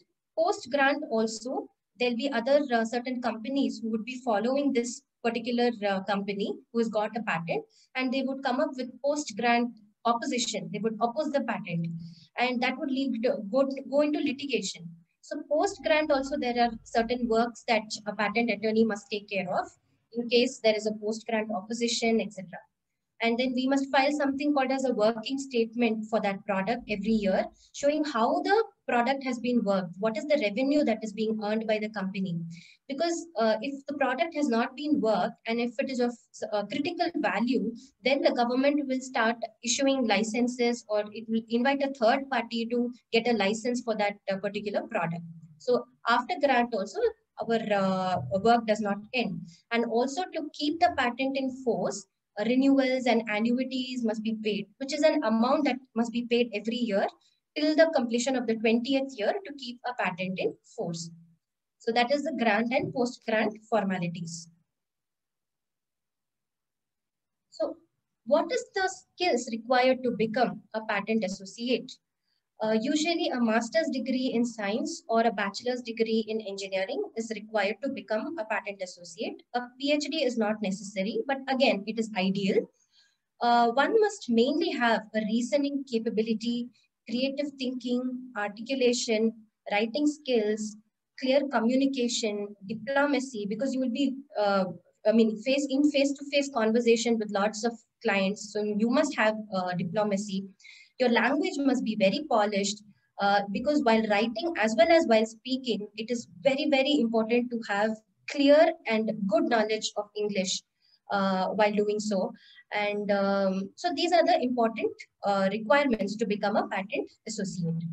And you must have an inherent interest in science, a love for science, and a curiosity, because the curiosity itself will make you question the inventor more, get more ideas, get more concepts, experimental data, etc., to strengthen the patent. So it is a field that keeps you on the edge at all the time, because you know the current technology. You keep searching the patent databases for what is happening in the world, etc. So it's a very interesting field, I would say.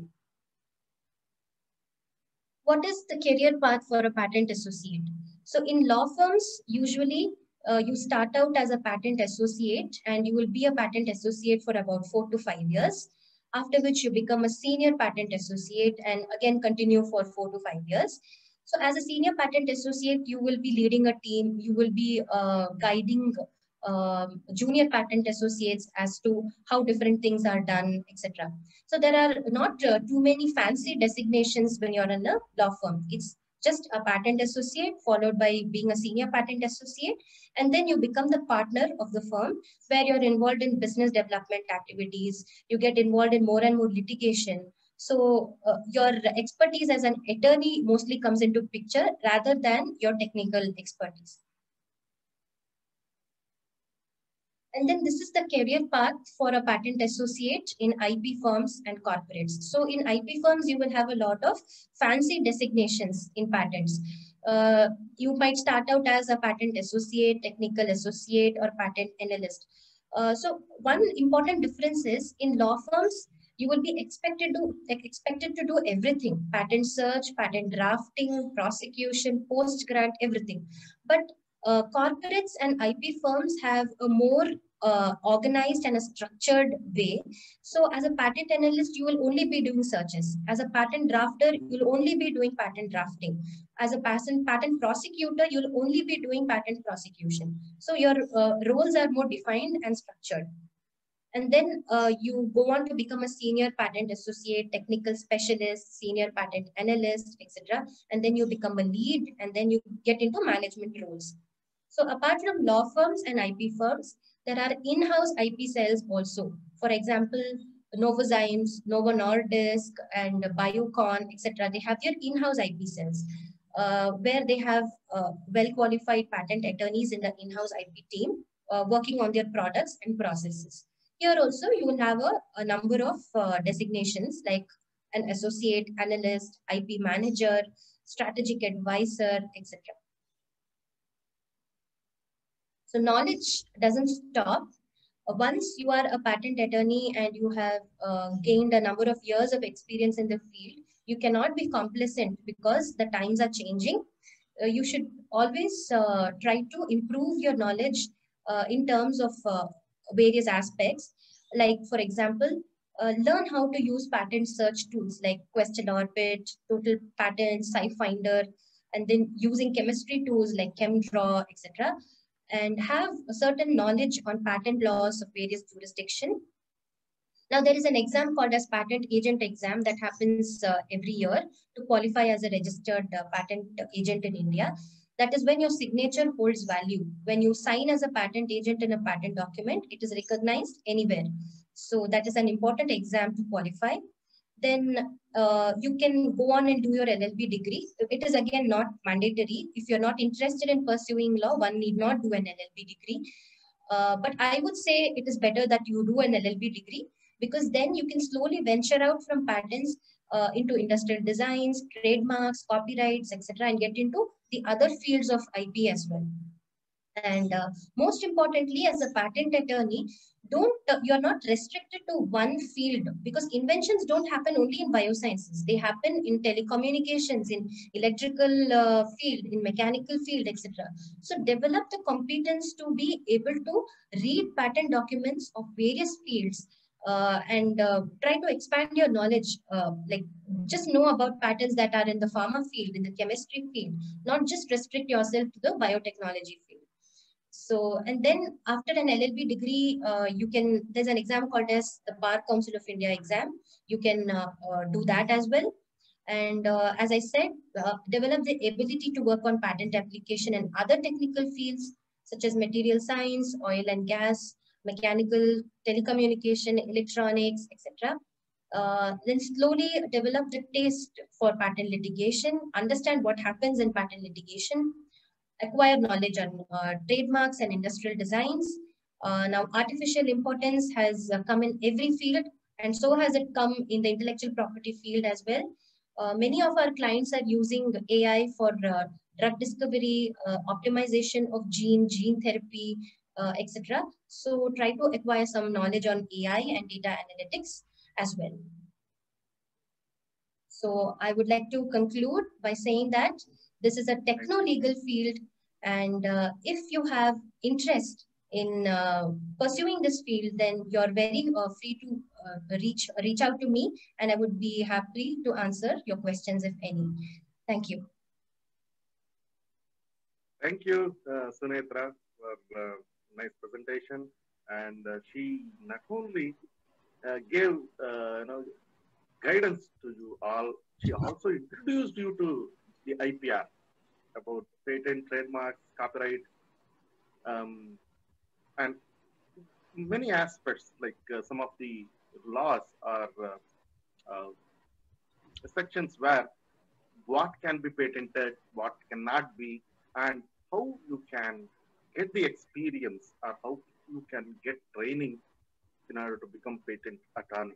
So thank you for that. And I'm also happy that in our syllabus, actually, at JSS Academy of Higher Education Research, Division of Biochemistry, we have included one paper, one subject exclusively for bioethics research and IPR. That's good to know. So they are going to study that.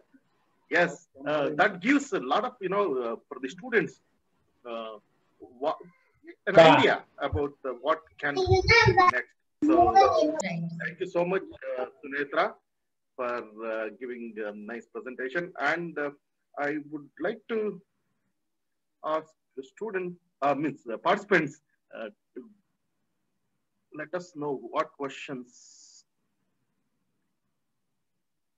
which are the free databases to read about latest patents? So the best database is Google Patents. That's the free database. And there is something called as Free Patents Online. That is also a free database. We use paid databases like Total Patents, Questel Orbit, etc. We cannot rely only on free database because we'll miss out a lot of patents. But if you want to see what is happening in the field, then just go to Google Patents and type in the keywords, and you will get a list of patents in that particular technology. Okay.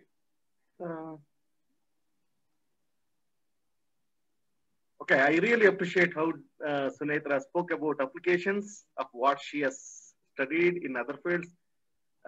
She appreciated that, she loved your talk, and thanks for that. So if any questions arises, definitely we will send it across to Sunetra so that we can get the answers. And due to shortage of time, and we are running out of time, and we see if we get a questions, I definitely will pass it on to you. Thank you so much, Sunetra, for accepting our invitation and to be part of this webinar. And you are a great example. To me, yes, definitely, because it's a hardcore biochemist becoming, finding a job in patent filing authority, and then showing others, yes, there is, the way other than previously, there's only this much. So, but thank you so much, Sunetra, for being with us. Thank you. And Thank you. I would request the next speaker, Ashab Dangal. I hope he already joined, actually joined long ago. Yeah. So, good morning, Ashad. Good morning from Brisbane. How are you doing, sir? Yeah, I'm good. So, let me introduce you to our participants. Sure. Yeah. So, I know Ashad since 2007 or 6, I think, 6 or 7, because he was a master degree student in the Department of Biochemistry, University of Mysuru, Manasa Gangotri. And he actually, they had one house rented where we used to go and watch IPL in 2008. So we used to gather Yashad and other Nepali friends, Nepalis. So, okay, with that, he actually graduated from University of Mysuru in 2011. It's 2000, and then he moved to Nepal. It's 2009? Yes, 2009. That's fine. I remember in Bogadi. Yeah. So, in 2011. No, sorry. Then, I graduated in 2009. So 2007 to 2009. Yeah. Okay. Okay. I think there was that's a typo. So, and, so he moved to Nepal and worked as lecturer in biochemistry and also hospital biochemist at KIST Medical College, Nepal. But during this instinct of lectureship, he didn't lose the interest in research. I was actually following him as even though he was in academic, he used to publish articles, used to write reviews, book chapters, and he has done he has publication around more than around 20, I think. I saw that, and he's also having 2 to 3 book chapters, and that showed, I think, a lot of interest in him regarding spider venom. So then he joined for his PhD program at the University of Queensland, Australia. So he is pursuing his PhD right now. So you may think that, youngest means in terms of his career in a PhD, he's still in PhD, but he has a lot of experience as a teaching faculty. And he has traveled through and see the transition, like being student, next becoming teacher, and again becoming student. So he is doing good in his research, and he's publishing constantly. And his research focus is discovery, pharmacological characterization, structure function relationships, and rational design of spider venom peptides that targets voltage-gated sodium channels involved in pain and epilepsy with an aim to develop a drug lead. See, look at that, voltage-gated sodium channels. For MSc students, if you recall, you have paper called cell signaling, and where I teach most of the signaling, and we already learned ion channels also one of the way through which the signal can be operated. So the good that Yashad Dangal is also working in that area, and I requested him to be here and present. He accepted, and I'm grateful to him, and I thank Yashad for being here, and I welcome you to deliver your lecture. Thank you. Thank you, sir. Yeah, I'll just share my screen now. Yeah, please.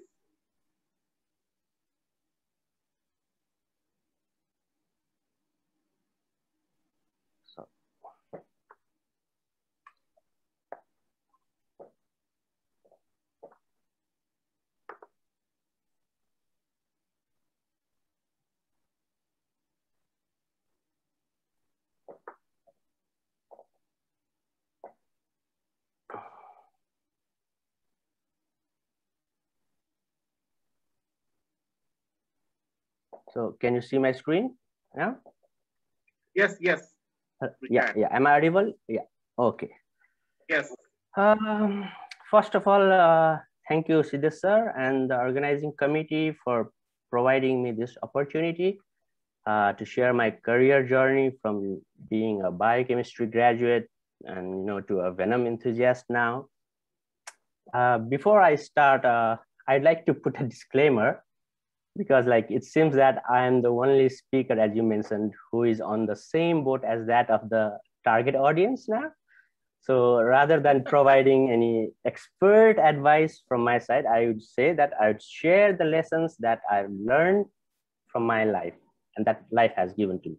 So yes, my name is Yashad, and I'm working on spider venom peptide in Lewis Group at Institute of Molecular Bioscience in the University of Queensland. So let's begin with a simple and common questions we all have faced and hated probably the most. So what is the aim in your life? So what's your plan after BSc or MSc or PhD? Or do you want to pursue your career in research or in academia or in industry? So do you have a concrete answer to these questions? If yes, do you have a concrete plan of actions as well? So the answer decides your way forward. So ask more and more questions like what, when, why, and where, which and how. So you know that 5 W's and H. So it's also called the Socratic method of learning. So where you ask questions, when we learn using a question and answer method. So I'll tell you a real story of mine. So which I remember. So back in 2005, I applied for a grant to set up a library in my village. I was discussing it with my senior in a youth organization. He started asking me questions which sounds insane to me. So he was asking why do you want to establish a library? Why do you want people to read newspapers, magazines, or literatures? And what happens if they don't read? How many people uses the library, so on and so on. So at last, he told me, you have to ask 1001 such questions to yourself and get the answer. Then only your application will have the chance to get through. So this was an eye-opening statement to me, which I still remember. So we all should realize, therefore, the power of questioning. So the next question from my side to the audience is, do you open the door of opportunity and enter, or do you enter whichever door is open to you? Just have a think of it. So now the next question is, if you have an idea or goal or purpose of life, do you analyze them?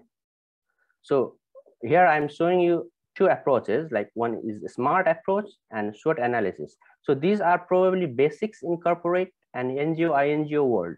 Not sure if science curriculum teaches these things today, but certainly not when I was studying. So I learned them in a youth organizations programs. So it's a good idea to check the viability of your idea by SMART approach and SWOT analysis. So just ask if your idea specifically addresses the issue, whether the results or outcomes can be measured or seen. Are you efficient enough to achieve the objectives? Or is it worthy to pursue? And can you achieve the outcomes in a given time frame?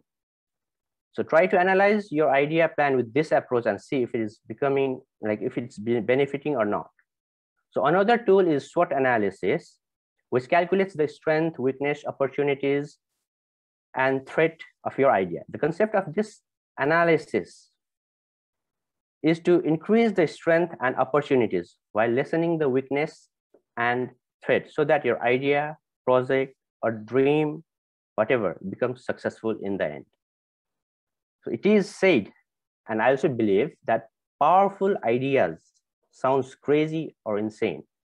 So if these words are too harsh, you can soften it and ask if the idea is novel or is it interesting. So if you are aware of these two techniques we just discussed, it would be relatively easier to you to make a career decision. So, but I assume that it's not the case for most of us, if not all. So when I look back, I see lots of factors that affected my choice, of subjects. So let's begin from the very first, on the left-hand side in your screen. I was a good student at school and I scored over 80% in 10th grade. So what am I supposed to study now in 10+2? So obviously it's science, right? So this is the subject which leads to studying the most appreciated subjects like medicine and engineering. So let's go to the second point. I joined +2 science after this. So let's go to the second point. So here I chose biology because simply I didn't like maths. So I didn't know if I primarily liked biology, but for sure I did not like maths. So another factor is the peer pressure or trying new things. But trying new things. So by nature I am less interested. I mean, another factor is the peer pressure. So this is something that I never fell into the peer pressure. So because by nature I am less interested to do the things that has been done by others. Instead, I like to explore the things, new things. So that is how I made friendship with biochemistry. Sometimes you choose something because you are really passionate about it. And I think this is the ideal case. So if you like some subject and you have chosen it, it's the best thing, I think, but it's not always the case for everyone. So if you are passionate about something and you are into it, what could be better than this? So another factor is the availability of the subject and affordability of the subject. So I wanted to do my MSc and PhD in medical or clinical biochemistry, but availability and affordability was an issue to me. So, and at the same time, I got the scholarship, which ended up me doing MSc in biochemistry and PhD in venom science. So probably same or similar factors are still considerable in our setting. So while making a career choice. Let me elaborate a bit more on why I chose to study biochemistry. We have to go back to year 2002. At that time, after my 10+2, I was preparing for a medical entrance, and accidentally I come across an advertisement of BSc biochemistry course, and it was a new course in the town, so just 2 years old, and by nature I like try to do new things. So I was also fascinated by the way the program coordinator explained me about biochemistry, and I found it a powerful substitute to studying medicine. So I enrolled the course, and it's good thing with that course is this course gave me the first research exposure in the form of student project, so which I did it in a hospital, and my cases were the 3rd trimester pregnancy.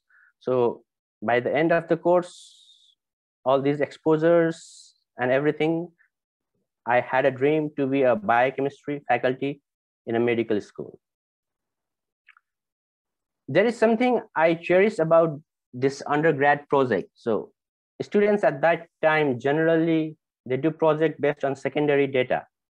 But I was sure not to do any projects on secondary data and wanted to generate the primary data.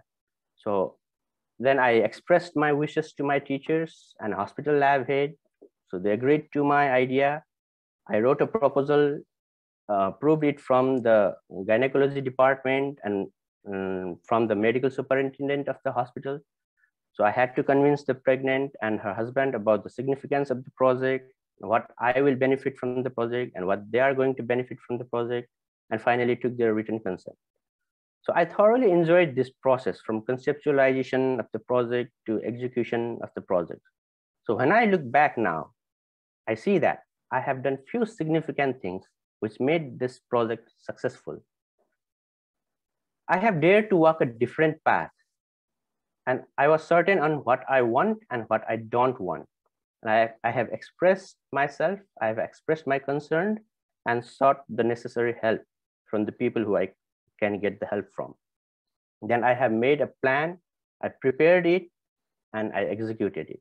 This led to a successful my BSc undergrad project back in 2005. So what was the plan after BSc? Of course, like many of us, it's MSc. And in Nepal, only 2 institutes catered MSc biochemistry course with just 4 seats in total. So, and I was unlucky to be the first candidate in the waiting list. So the gap between my BSc and MSc, which amounts to around 1.5 years, was quite depressing in terms of career concern. Lots of my friends changed their track. And in fact, only 4 of us out of 15 pursued MSc in biochemistry. The good thing is during that time was I was volunteering in a youth organization. So I was sort of engaged quite nicely and growing myself. So the luck came as ICCR scholarships. It's an Indian government scholarship. We say it Indian Council for Cultural Relations scholarship to study MSc biochemistry at University of Mysuru from 2007 to 2009. And this habit of involving and volunteering led me to volunteer in a PhD scholars project in Mysuru. I do not know if that PhD scholar remembers it or not, but I do. And he is none other than the organizing secretary of this webinar, Siddhesh sir, of course. So I still remember him showing me the column chromatography and dialysis, and I'm very honored to acknowledge him in such a widely viewed scientific event today. So I really appreciate his attitude of transferring knowledge and skills to juniors. So further, with great professors, PhD scholars, and research activities in the department, my interest in research was getting stronger day by day. By the end of MSc, I was able to fix my PhD in snake venoms at AVCRI with Dr. Dhananjay, but I had to drop that later after a couple of months because he has to move abroad for his future endeavors. So I had to drop my PhD. So the reflection of my life during this 2006 to 2009 period are like at hard times. Perseverance is something that life asks from you. And we need to involve ourselves in activities that adds value to our life and our career. And we should keep looking for the opportunities that takes us towards our dream. So how was my life in Mysuru? So I really rejoiced that my life in Mysuru, University of Mysuru, that was very, very productive. I was groomed by great professors, a panel of 6 professors you can see at the center of the screen. And besides academics, we enjoyed the life, as Siddhesh sir just mentioned while introducing me. We enjoyed the life a lot in our department by involving ourselves in various extracurricular activities, which I believe is very, very crucial in a student's life for his overall development and growth. So what next after MSc? This is now a major question in my life. I had to let go one opportunity of PhD, but I had a dream of being a faculty member in a medical school, and I worked on my first dream and I started applying in medical school. And I got the position of a lecturer in KIST Medical College in 2009. Here, I not only had dreams in my life, so I also had commitments. So that is to start a family, whichever dream comes first, whichever dreams comes true first, either dream 1 or dream 2. So after getting my job, after getting my job, like after 4 months of getting my job, I got married and started a family. So the moral of the lesson is do not hesitate to dream. If you do not dream, you will certainly not get it. and keep up with your commitments. It is equally important. So here, commitment doesn't mean starting a family only, but it can be anything you have said you'll do it. So just keep your words. When you have promised something, try to fulfill it as much as you can. So how was my tenure as a biochemist, which is quite long? It's almost it's almost 8 years. So yes, this was my first dream which got materialized, and I had realized during this tenure that PhD is something very important in life science subjects like biochemistry.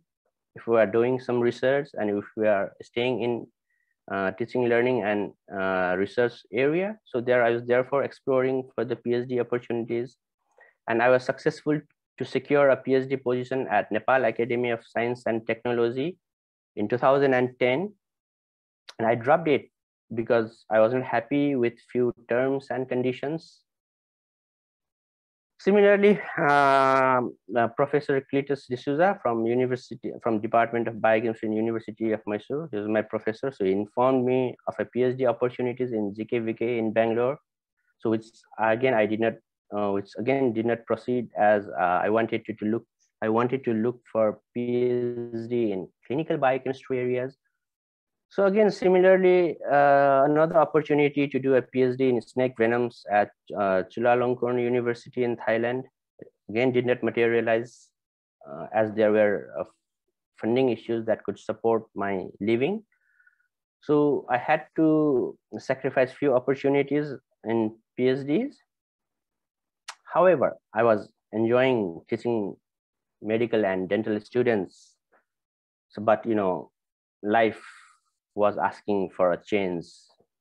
At the same time, I was also collaborating with other medical departments and like anesthesiology and gynecology, and I was publishing. I co-received a grant together with the gynecology department to conduct a study in gestational diabetes mellitus in 2013. And since my first publication in venoms in 2012, I have now streamlined my PhD search towards venom. Earlier, I was like looking into clinical biochemistry, metabolism, and others areas. So after 2012, I had a focus now. I was attracted with some venom stuff, so I streamlined my PhD search towards venom. So, and my second dream came true in 2017, and I joined Professor Richard Lewis' lab in Australia to pursue my PhD in venom pharmacology. When I retrospect those 8 years, what I can say is when things keep repeating, it becomes boring, even if it is your dream. So, and second thing is we should not miss any opportunities to collaborate, and we should keep moving forward. So before I joined PhD, I had published 3 book chapters, 2 invited reviews, 1 case report, and co-authored 9 research papers. I often get a question, why did I choose to study venom? Even today, when I talk with other research students or research fellows from other groups, when we sit over the coffee and they ask me, hey, Yashad, why did you choose venom to study? To be honest, I graduated from the University of Mysuru biochemistry department who works on the venom, but I was not fascinated with venom research until I noticed a hornet sting case in 2011 in a medical college hospital where I worked for. You can see the hornet sting case here. So this is the hornets. So I saw this case in my medical college. I got curious about it. I followed it and I published it as a clinical case. And after a couple of publications, I became passionate on venom studies and started looking for the opportunities. I was then regularly applying for the grants in University Grants Commission of Nepal and NAST. We say NAST, it's a Nepal Academy of Science and Technology, which is an apex body, apex government body in the sector of science and technology. So my grants were unsuccessful every year. My team we then spent money from our own pocket to collect the hornets from its habitat. Now, you may ask a question, is it sensible to spend money from your pocket to do research work? Maybe or maybe not, the answer depends. But what I agree is, it certainly is not a professional way. But in my case, this activity kept me motivated and I was publishing. I published 5 articles out of it. So here what I did was, I did not miss any opportunity to get the real and first-hand experience. And I kept doing those activities that kept me motivated. So you may ask, what happened with my hornet venom project? Of course, it has to fail. It was a failure. When I checked my viability of the project with a smart approach and SWOT analysis, and it seems that failure is inevitable to that project. So my team was not efficient enough in terms of resource. We don't have any venom labs in Nepal. So in terms of resources, in terms of funding, we were weak to achieve that goal, and which was a great threat to the project, and we could not lessen that threat anymore. So the project has to fail. It failed, but despite the failure of the project, it gave us 5 papers as a byproduct, which we are happy with, which we could use it, which I could use it later to apply for my PhDs and other things. So are there any more unsuccessful stories with me? Yes, of course, there are many, such as, the hornet venom project failed, which I just mentioned. Others are my numerous grant applications at UGC and NAS, and my numerous PhD projects, my diagnostic laboratory startup, and I also was planning to start a hospital there in Nepal, so it also did not materialize. And I was the founder of Biochemists Association of Nepal. So this association organized biochemistry conference in 2011. It's an international conference of 2 days. So it also could not continue after 2 years. So yes, this is also one of my unsuccessful stories or failure stories, I would say. And now, did I do anything except curricular activities? Yes, of course. You can see the slide. It's full. It's full of the list that I do something other than my regular academic activities. So I participated in departments activities in Kathmandu and Mysuru. So I was the executive committee of a public speaking club. In 2006-07, I was the resource person and convener of a 1-day workshop on HIV and AIDS, a social issue. So I even did research in public policy. So in 2008, when I was in Mysuru, so I went to Cochin. So there's a institute called Center for Public Policy Research, where I spent 18 days doing research on public-private partnership for sustainable development of Cochin. So yeah, I did something non-science activities as well. And yes, I was organizer of the conference, co-coordinator of KISS Medical College in the earthquake response team, so core group member and teachers training at KISS Medical College, involved in lots of other activities here. I was also the assistant editor in Nepal Journal of Obstetrics and Gynecology for 2015-17, and editorial assistant now from 2017 in Journal of Nepal Health Research Council. So I was reviewer for 4 journals as well. So yes, what I emphasize here is now volunteering grooms us and adds value in our CVs. So we should keep volunteering as well. So this makes me happy. So volunteering makes me happy when I look back. So you should keep volunteering as well. And so currently my life at University of Queensland observes like extensive lab work where my project focuses on discovery and characterization of venom. So peptide modulators of venom peptide modulators of pain pathways and epilepsy. So our university is Australia's one of the prime institute that works on animal venom. So especially in spider venom and cone snails. So besides lab work, I keep presenting my work in scientific meetings, organize scientific events, get reward, and celebrate every possible events that we could as a student. And yes, as I was reflecting back my life for this talk, I noticed a very important thing that I was maintaining.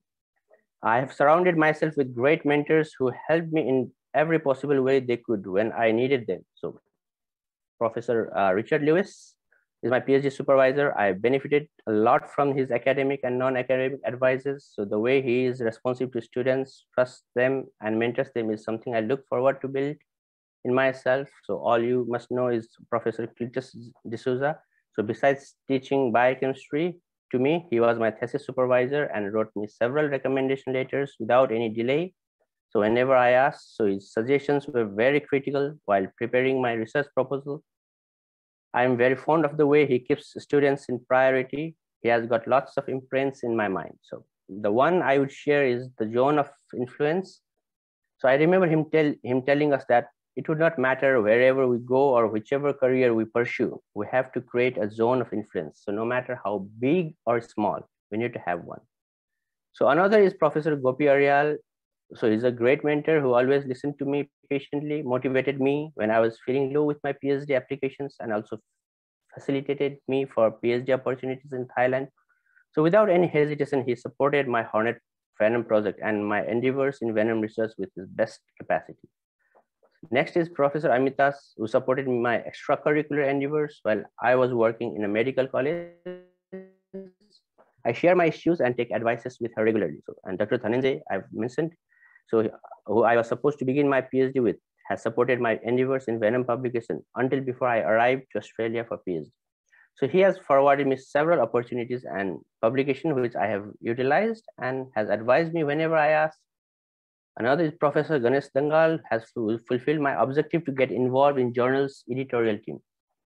He was very receptive when I first approached him to edit the Nepal Journal of Obstetrics and Gynecology in 2015. Since then, our association is continuing, and now I'm associated in his team in Journal of Nepal Health Research Council. So we collaborate further in a couple of faculty research projects in his hospital. And yes, friends can also be our mentor. Rakesh, who is my undergrad classmate, he's the first listener of my crazy ideas and supported my venom endeavors. So what surprises me is that he comes up with solution whenever I discuss problems with him. So he's a great person. So why I'm showing this is, do you guys have some great mentors surrounding you? It seems that more the better. So I'm grateful that I have remained surrounded by these great people. So now it's time to conclude, I think. So pretty much I have concluded every slide. So I won't be repeating them again. So, you know, repetition is boring. So, but I like to emphasize one thing out of the talk, that is ask, ask, and ask. So it seems asking is a very powerful tool. And another thing I'd like to say is give back when your turn comes. So Dr. Siddesh and organizing members are giving back to the fraternity through this webinar. So recently something good happened with me, and I also had the opportunity to give back. I got an opportunity to facilitate the collaboration of my university's research group and Professor Gopi Aryal in Nepal. So within 4 hours and with just 4 emails to and fro, the collaboration initiated, so which will benefit, I believe, the fellow Nepalese researchers back home. So let's give back when we have a chance to give back. So I not put anything in this slides. I want the people to put whatever you get from my talk in this concluding slide. So it's up to you. And finally, yes, yep. I'd like to thank I'm very grateful to the organizing committee for this webinar, for providing me this opportunity to share my career path to fellow students, and Lewis Group at the University of Queensland, which I'm affiliated to, and my professors, friends, family, colleagues, and mentors who have directly and indirectly contributed to my career building. So thank you very much. Yeah. Yes. Thank you very much, Yashad Dongal. Nice presentation and sharing your experience. And due to running like shortage of time, and we are running out, so the questions will be answered in Q&A, and I request Yashad to answer. There is one or two questions for you, so please answer. Sure. Type the answers in the Q&A section, please. Yeah. Sure. Thank you. Thank you. No again, worries. Thank you very much. Yeah. And thank you so much. So next, I would request Raghuram to introduce Bharat Bhatt. And also I request Bharat Bhatt to. Hello. Hi everyone. Am I audible? Yeah, you are audible. Yeah, you are audible. Yeah. I take this privilege to introduce my dear friend Bharat. We were interacting during our MSc days, and it goes on to say that how we can collaborate across disciplines. I'm from biochemistry and Bharat was from genetics. So talking about Bharat, he's an educator. There is some echoing going on. Presently for the K10 students at Unacademy. You might have heard about Unacademy, a very famous brand. He was actually the senior product developer as well in Topper Technologies, subject matter expert in Next Education India, various roles he has played, and also he started. I remember him taking up the role of product development associate at Think and Learn Private Limited, which is now popularly branded as Byju's, and he has been into a lot of roles, specifically with respect to teaching as well as scientific writing as well. So it is our privilege that we have him over here to talk about the present trend of education with the edutech component being popularized, and with this pandemic situation as well. It is right time to address these issues as well. So over to you, Bharat. Thank you, Raghu.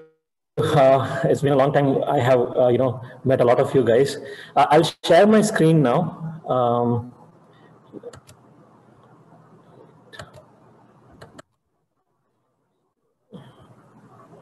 Yeah, the screen is visible. You may.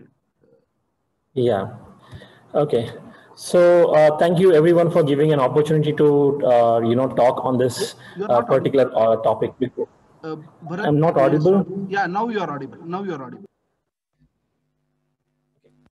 Am I audible now? Is it audible? Just a minute. You're audible. I'm audible now? Yes.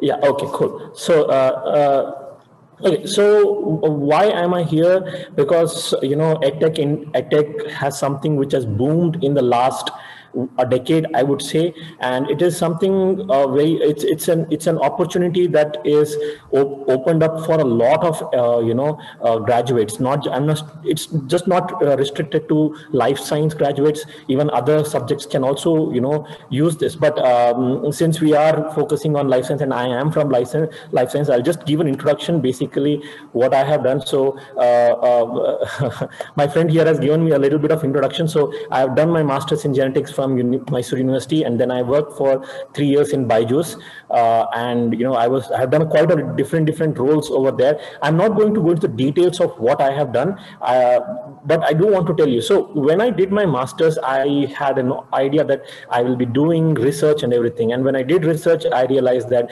I'm not too keen on doing research. So what opportunities do you have?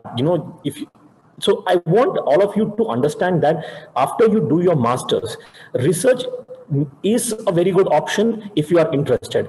Not everyone needs to be interested in research, okay? And if you do not share that passion of doing research, that does not mean you have, somehow been a failure.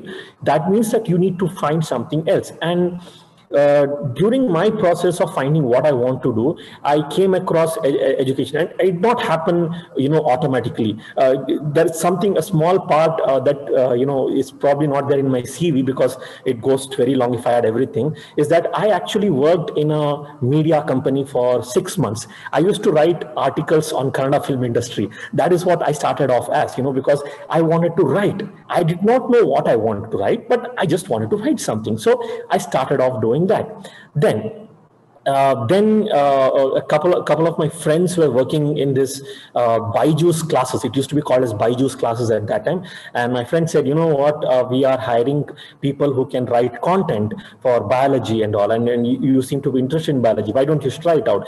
And that is how my journey with EdTech started. And it's been 3 years in Byju's. Then I worked with Next Education and Topper Technologies. Topper is also another, learning app, just almost similar to Byju's.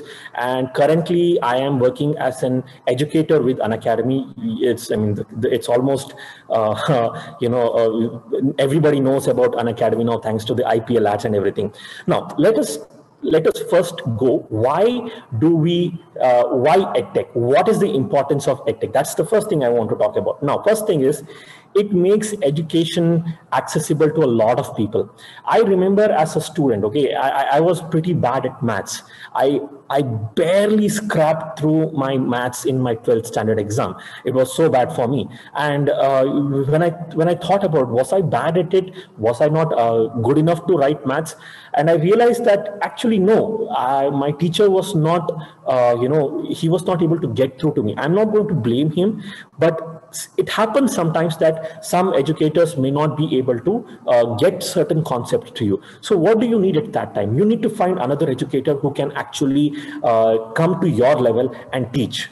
Now, staying in Mysuru, I mean, we can say it's a growing town and everything, but I'm talking about 2005, 2006. I did not have access to the best educators. Plus, I was from the CBSE stream, so there was a huge change between the state syllabus and the CBSE, and I did not have very good educators.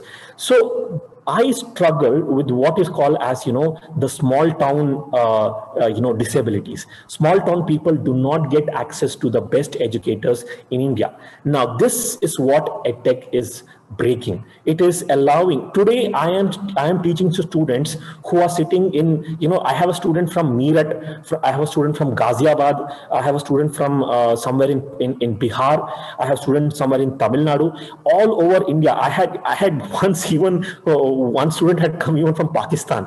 I was like surprised. That is what EdTech does. It makes education accessible to everyone, and quality education. That is what every student aspires for, right? Now, and next, what does EdTech bring into the table? It also brings a fresh perspective. You do not have to listen to what your teacher always teaches. See, this is something that I very honestly believe is that teaching is very subjective. What if I teach something to a couple of students, it may or may not get through to the student. Why? Because it is subjective. Some people understand concepts in some way, another student will have another way of understanding. So what EdTech does is it brings a new perspective. We try to bring in visualizing aids and everything, which is basically what I want to point over here. Visualization of your concepts. You show a protein docking mechanism, or you show how DNA will split, how it will split and how the DNA starts to replicate. Now, sitting in the classroom, trying to visualize what is happening may happen in some students, may not happen. Please understand that not everyone is creative. Some people are creative, some people are not. So, it creates a much more impact on a student, and I have seen students who clearly understand some complex mechanisms in biology when I show them some visual aids, because it is understood that visual aids are far more impacting to a student rather than just simple text and rote learning. And then lastly, EdTech makes education very personalized. Okay, the app, basically that is what I was doing in Byju's. Okay, I was creating personalized learning. I used to break down chapters into concepts. Then I used to connect the concept. I used to make a concept chart. I used to add questions. I used to connect the questions to the concepts. Then I used to connect the concepts to the videos. So all what was happening is students will keep on taking up practice questions, and when the student falters, the app using their AI, they would understand, okay, the student is faltering in these concepts, so let me try and try and help them out. That is called as personalized learning. Now, personalized learning is quite difficult in a normal school setting, but using an app which only you will use will create a sort of there will be a lot of data which is mined from your work. I know there are concerns about data breach and everything, but still, this is all about education, what you're trying. So we try to understand how the student is studying, how they are, understanding the concepts, what is the learning gaps. We try to understand what is the learning gap in the students, and that will help us to teach them better. Now, these personalizations are very much unique and very much a very unique thing about the edtech, space. And I do not know how much of this is possible in a classroom setting, because honestly, I have not taught a lot in the classroom. And if you have a classroom filled with 50, 60, 70 students, it becomes a lot more difficult to have such kind of personalization and fun learning. Now, what the next thing I want to talk is, what are the different types of edtech industries? This comes as a little bit of a surprise to a lot of things. Like edtech, that is just one thing. No, it is just education technology. No, there are different facets to the edtech industry. Now, first one, as I mentioned, is the learning app. That is what your companies like Byju's, Topper, and I think even a couple of other companies like I'm not remembering the name. There are a couple of other companies which are offering this. Obviously, the biggest market leader is your Byju's, and then there is Topper, which is coming second. Now, the learning app is basically where you create videos, you create questions, you create a personalized learning experience. There is a lot of complex machine learning which is happening in the background, so you need to have a very good tech team also there. You also need motion graphic designers, you need artists, you need 3D artists. A lot of things are needed for making a learning app. And this is so what is the avenue where you guys can come in? So in a learning app, as I told you, there will be conceptual videos. Who makes these conceptual videos? It is guys like you and me. We know biology, we know our subject. Now, it does not mean that you have to be from MSc Zoology or MSc Botany or anything. Irrespective of what is your whatever is your MSc stream, if you are good at your subject, if you're good at biology, then it is something, it's an opportunity that you can explore. But what do you need? What are the skill sets you need? First thing, you need to be very good at writing. Okay, writing is something which does not come naturally to everyone. For some people, it comes naturally. For some people, they develop it. Now, you need to decide whether you can write or whether you can develop the skill. But if you can develop the skill, then it's definitely a very good opportunity that you can always look into. And you have to write a lot of scripts. You have to add in a lot of fun elements. That's also a very important part of your learning, of your process, by the way, because just writing scripts is not important. It's not enough. You need to make sure that whatever you are conveying, you see, there are small kids who will be watching the videos that you are going to write. Your target audience are small kids, and you need to be 100% sure that whatever you're writing is easily understood by those kids, and that is your goal. So make it fun, make it crisp. Do not add unnecessary boring concepts. Come to the point and try to make sure that your script has a lot of visual aids to it. So if you can add a lot of visual part into your subjects, then it becomes easier for the students to understand. Then along with that, you also have there are a lot of other processes that comes in the learning app. The learning app also you also need to understand how to break down concepts. You need to understand how to connect concepts. You should also be very good at creating questions. Creating questions is a very underrated skill, by the way. Okay, I have seen so many people who struggle. I personally am not very, I'm not very fond of making questions, but I do like, but if I get time and if I have, if I'm in the mood, I really enjoy making questions, because asking a good, intriguing question makes the student try to understand the subject even more. So if your questions are of the highest quality, it enhances the product in a much, much better way. Okay, so that's one more skill that is needed. So these are the skills for the learning gap. Then what is the other type of tech industry? That is the hands-on learning with experimental models. Now, this is something that I have never ventured into, because I knew that this, the experimental model needs a very high level of creativity. Okay, you are creating small experiments. You are creating a fun learning experiment for the children.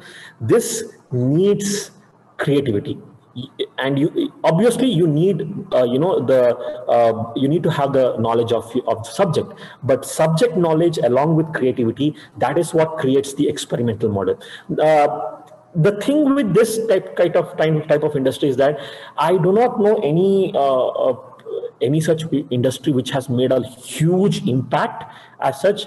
Most of these companies who do these experimental models, they usually do a tie-up with some school, or they tie up with some other edtech industry. That is what they do. I'm not very I'm not very sure of how exactly the scope is of this industry, because so many companies have been trying to get a foothold on this, and I don't see any company which is making something really breakthrough product. There is no breakthrough product that has come so far. Maybe in future it might, we do not know that. Then the last one is definitely the online coaching class. Now, online coaching class has boomed like crazy. It has boomed. Okay, I remember when I started online coaching, I started off with Topper Technologies. They started the online teaching, and they said, my manager told me, hey Bharat, do you want to try online teaching? I said I was not really very interested in the script writing for a while, so I said I do want to try out something else. So when the online coaching started, they said, why don't you try teaching? And I tried. It was fun. Teaching was really fun. So when I started off, I used to have 30, 40, 50 students in my class. And when that was March to 2020, when the lockdown started and I started off the new batch, I had 500, 600, 700, 800 students. There was one time when my server crashed because I had 1,000 plus students in my class. That is the number of students I was teaching. You cannot even imagine doing that in a normal class. Okay, teaching 1,000 students in one session, that is what the technology enables you. You are reaching 1,000 students at a time is unimaginable, at any condition. But that is what online coaching brings into you. Now, it can be quite chaotic. Let me be honest, it can be chaotic, but once you get the hang of how to deal with so many students and how to go ahead, it's mostly about you delivering the content and trying to pick up the most important doubts. That is how you go about with the online coaching. It's not easy, let me be honest. Okay, it's slightly tricky in the beginning, but once you get the hang of it, it is really fun teaching online. So that's the third type of industry which is there. And online coaching has, I would say it has a very bright future, mostly because right now we are again stuck at home because of the COVID, and there is no out. We cannot go to any brick and mortar coaching institute where we go to a classroom and teach. So online coaching is the go. Every schools have adopted. When I was with Topper, there were schools which had tied up with Topper to provide an online learning platform. Zoom had its own problems in the beginning. There were students who were creating nuisance and everything. So many edtech platforms decided to create exclusive learning platform for schools, so the schools teachers could come and teach the students. It would be just like what happens on YouTube. So I teach and the children will be there, but there will be a lot more control than what is there in the YouTube. YouTube has no control, but on a particular learning platform, there will be a lot more control given. That's the thing. So yeah, so this is what the opportunities that is there for you guys. You can do content creation. Content creation is fun. You need to be slightly creative on that. You need to have the ability to write, because a person who hates writing would not be someone who would be fit for content creation. Let me be honest. Okay, then you can also do curriculum designing. Little more different from content. What do you do in curriculum designing? You have to decide how a student is going to learn. There are a lot of companies. For example, Lead School. The Lead School is one of the biggest player in that market. They are one of the premier curriculum designing companies. They design curriculum for so many schools all over India. Why would a school depend upon a company? Because your job in such a company would be to design curriculum in such a way that it becomes a lot more fun. There will be activities involved in this. You need to decide what all content you are going to include. You need to decide what what would be the methodology of teaching. All that is designed by the curriculum designing person. Then obviously the last thing, which is the online teaching. So these are the opportunities you have as a life science graduate. Obviously, as you keep on working, you will go from on content creation to someone who will be managing. So that is what I was doing in Byju's. So I started off with content creation, then I started off managing the students and managing the juniors who came. So they would create content. I had to make sure, I had to do quality check. I had to make sure that the work they did doing was good enough. So these are all different as you go ahead with the edtech industry, you will increase, you will go up, and you will have more responsibilities that will be coming across you. So what is the future? Now, as I mentioned in my title is opportunities and impact. What is the impact of edtech? We cannot take edtech very lightly. It is one of the biggest.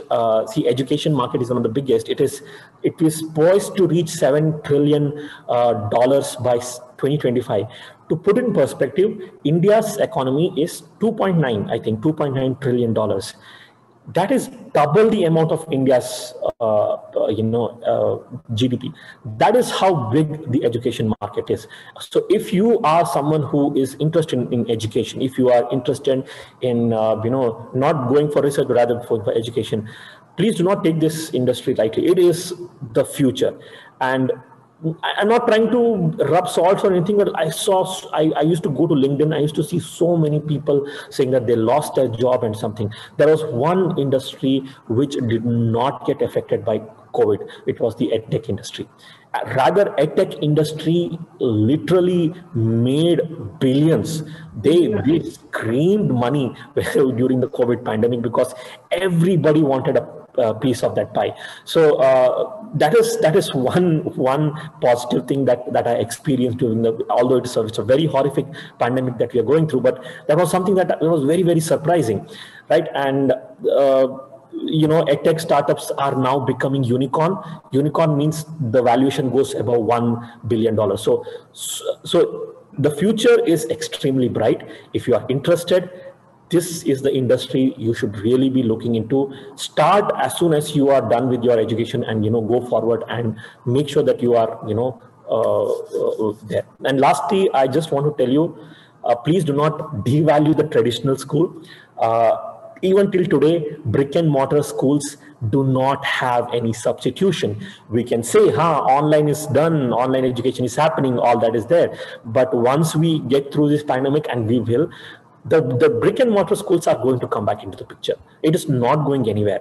EdTech is still in its infancy. We do not have a valid, alternative for traditional schools. What we are trying to do, EdTech is basically becoming a tool. It is becoming a tool to, synergize the already present education system.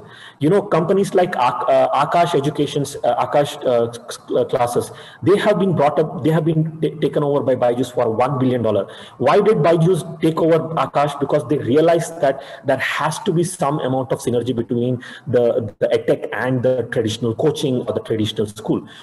Both of them go hand in hand. It cannot be an alternative. It is something which brings the two industries together. That is what I have understood in my last 6 to 7 years of the edtech industry. So with that, I will be finishing my note. I'm not going to talk too much.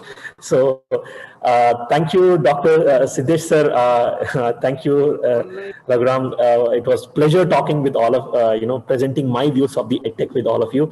Hopefully, you would have got some insight.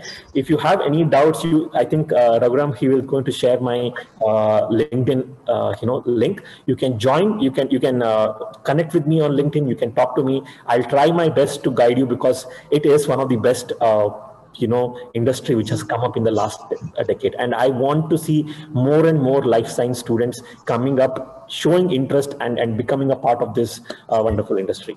So thank you, everyone. Thanks a lot, Bharat, for that very crisp talk. Yeah. And I'm pretty sure you'll be getting all the questions in the Q&A section. Yeah. And we'll be listening. And it is well documented as well, and so that Yeah. all can access of it as well. Sure. Thank you once again for accepting our invitation. Thank you, Bharat. Thank you so much for.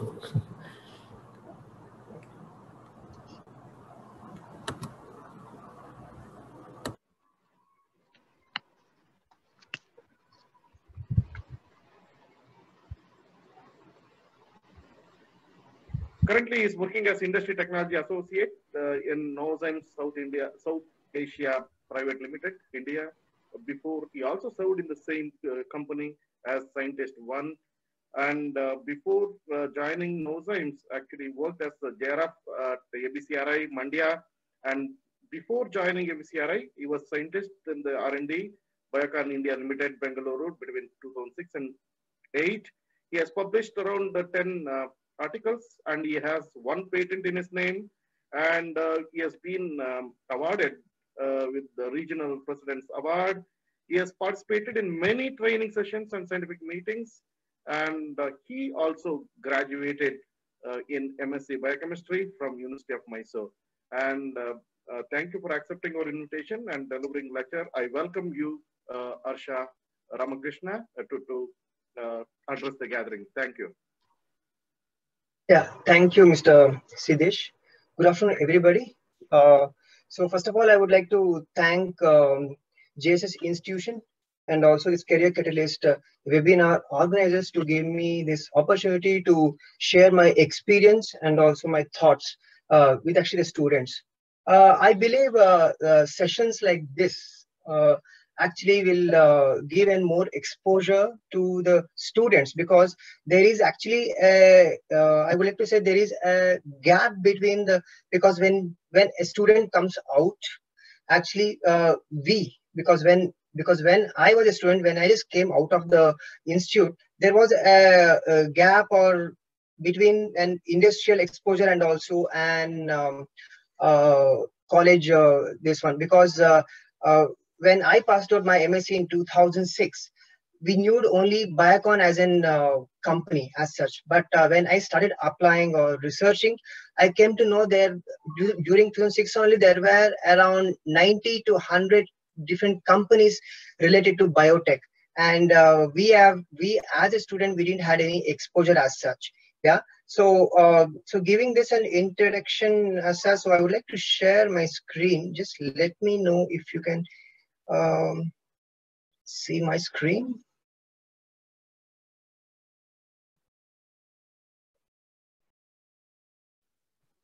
Yes. Can you see my screen? Yeah, you are sharing now. Yes. So today I know I'm the last speaker, so I will keep short and crisp and also make it a bit more interesting so that it actually helps the students. So today I'll be talking about how can you make a difference to project yourself. So it is like, see, just in a class, you are around 40 people. So once you are out of your college, every one of us are like competitors to each other. Hello, Arsha. Arsha, I'm sorry to disturb you. You need to, I think, click on the PPT that you are presenting because it's not visible now. Okay. So please click. Yeah. There you go to click on the PPT which you prepared and make it a big screen. Yes, you need to click on PPT first. I did that. Okay. You are apparently sharing the entire screen actually. You may share the window of the PowerPoint presentation. Go to share, sharing option, share the screen. Yeah, share the screen and then the windows, just clicking and then... No, you need to first open your PPT. Open your PPT first. Okay. First open your PPT, then go there, share, start with the share, Okay. Share screen. Yeah, can you see my screen right now? Make it big. Yeah. Now we can. Yeah, sorry for that. Yeah. So how can we make a difference with each other that we should brand ourselves? So branding is nothing but say that if we just take an any beverage as an example. So we just come to know about a new set of beverages which has been introduced by Pepsi. For example, if we just take how we come to know about the launch is by we see an ad in a TV or in a poster kind of thing. So we also have, so an other company, how will that come to know that we are there for their requirement? It is just by we need to brand ourselves. Actually, sorry if you have any background as such, because I do have a small baby at home. She keeps crying. Yeah. So for that, what do we need to do is sell yourself. So how do we need to sell ourselves is by ensuring that we actually give the skill sets or exposure, whatever we do get to get to know to the company, saying that, okay, I am there in the market. If you want me, please hire. Okay. So how can we do that? So the first step is by making a resume. So that is what I'm going to talk about in my first section. So that is what are critical, you'll get a lot of information in the internet about how do we make a resume, or what are the critical things I need to do when I'm making a resume. So I'm not going to touch the whole thing, but I would like to give you a glimpse or a tips and tricks of about resume making. Okay. Most importantly, there are few basic sub parts of a resume. So first is you need to give your contact section. I think this has been touched in our previous presentations also, where Miss Kanya was actually presenting the same thing. So, but basically try to put at least the things like name, address, that right now the trend of putting the photographs has also become a new normal, and email, and also the that LinkedIn profile link, so that the hiring company or the hiring person can actually go to your LinkedIn profile and then see what all things you have written. And nowadays, even we can also tell the people to write about us on the LinkedIn profile. So when an interviewer reads those things, so he feels that, okay, this that is genuine recommendation, which actually that is considered as that. After that, we need to have a professional or also the career objectives. So this career objectives is like at least write around 3 to 4 sentences about what you feel about your desire, or how do you see yourself in the next 5 years, or what do you expect from the company or from yourself, and what you can give. And other than that, the next year experience. So experience for the people who have an industrial experience or the past experience, they will just put their experience. But for the freshers, what can we put as an experience, right? So for that, whatever the project you have done during your curriculum, that you can actually put it, or if you have done any summer camps or any 6 months training program, that you can actually put it, and that will give you an extra mileage to, to the resume. So that is where I keep telling to my juniors or the people whom I know, that whenever you have a ambient time, please do attend some of the training program which where you feel of more of interest, and then where you feel like you can actually develop over that. Yeah. And next is the that education part. So so the education you can actually put from uh, 10th, 12th, and then the degree and also master degrees. But once you get on to an experience like around 5 to 6 years of experience, then you just take only the degree marks in, the degree percentage into the CV. The next coming to that, it is a skill or the competency. The main challenge is for the freshers, for you guys, when you want to apply. So what you should put, because as I have more than around 12 years experience now, so I can just put all the instruments I have handled, I have learned. But for you guys, so what are skills and competency? Like, it might be as simple as handling a spectrophotometer, or as simple as handling a pH meter, or so whatever the critical instrument, like if you have handled a PCR. So whatever you have handled in your project work or in your curriculum, you can actually put that. But once you put it, you should know the main principle of it, because the interviewer will surely be concentrating on this critical part where he might ask you the questions. And next, about the personal details. And nowadays that reference is only on demand, because you don't want to increase your resume pages just by putting the references. If they really ask you, then you can actually on demand. And other sections are an added that advantages, like you can put the award or achievements which you have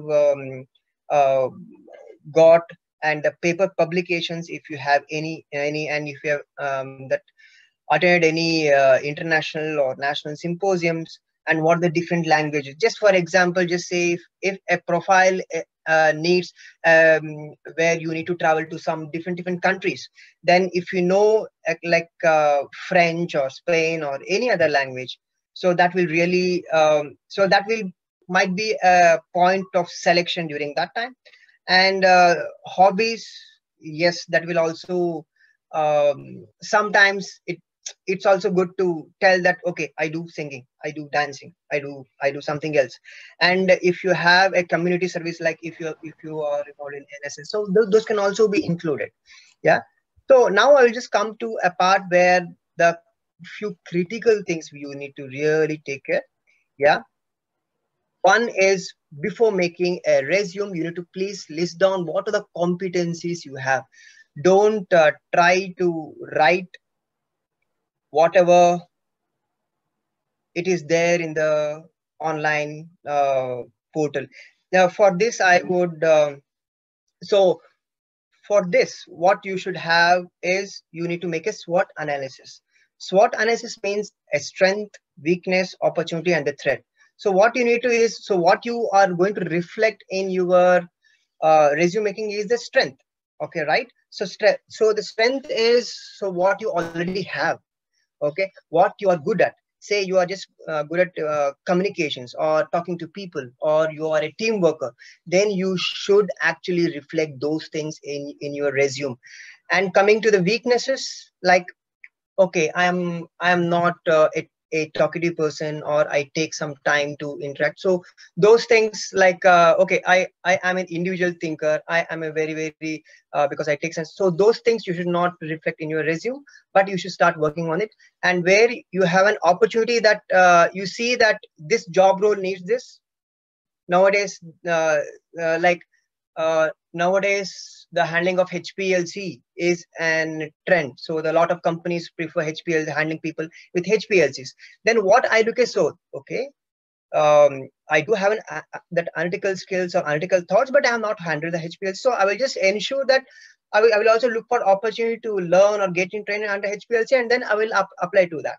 Okay, and next year threat, where you even you don't know anything about that. So those things you actually ensure that, say like there is a job role which actually ask about handling of mass spec.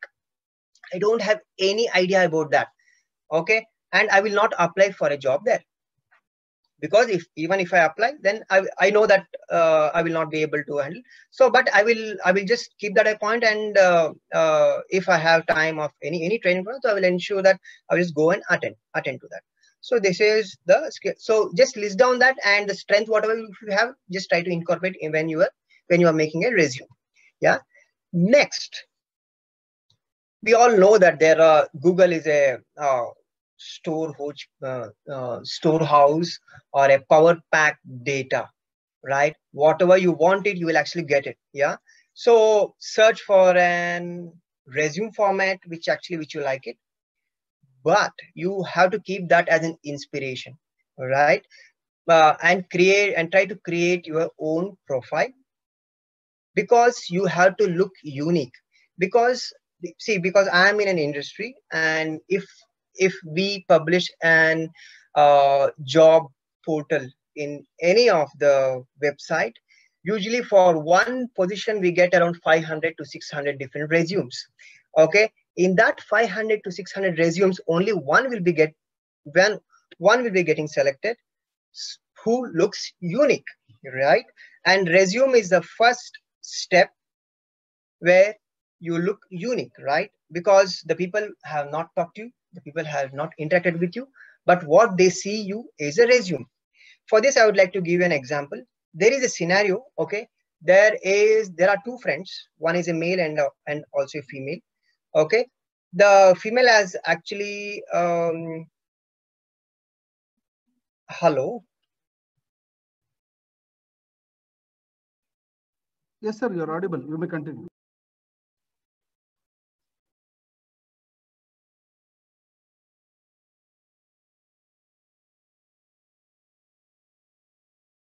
Actually, yeah, you are audible now. You may. Yeah. So sorry. So for this, I would like to give an example where there are two friends. One is a male and also a female.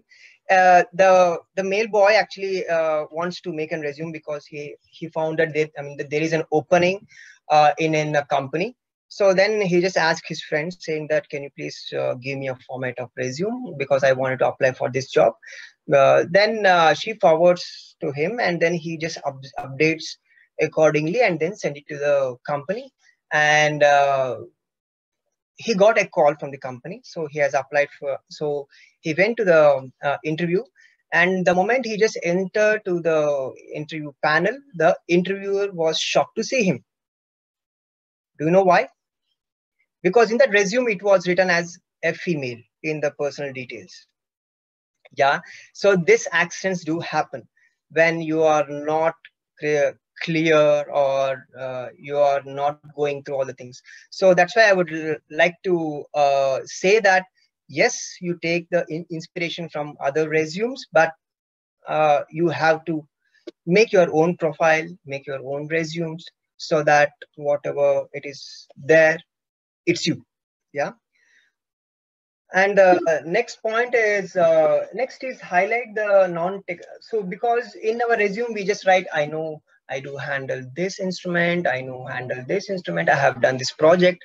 But there are some of the non-technical tasks, like I do have my strengths, like communication is my strength. Because in a team, because if a manager, if he wants to have a very good team, he need a person who is in lab, who is who can manage a people. Then he can actually make him a project leader, and who can, a good communicator, and a person who actually follows the real SOP. So it's not like a person is known for everything, right? It is just like if I just tell my computer to go around and then swipe the floor, then he will not do it, right? I need to have a robo for it, right? Even though it is an electronic instrument. So we need to So we are also hired for what we are known for, what we are confident enough for.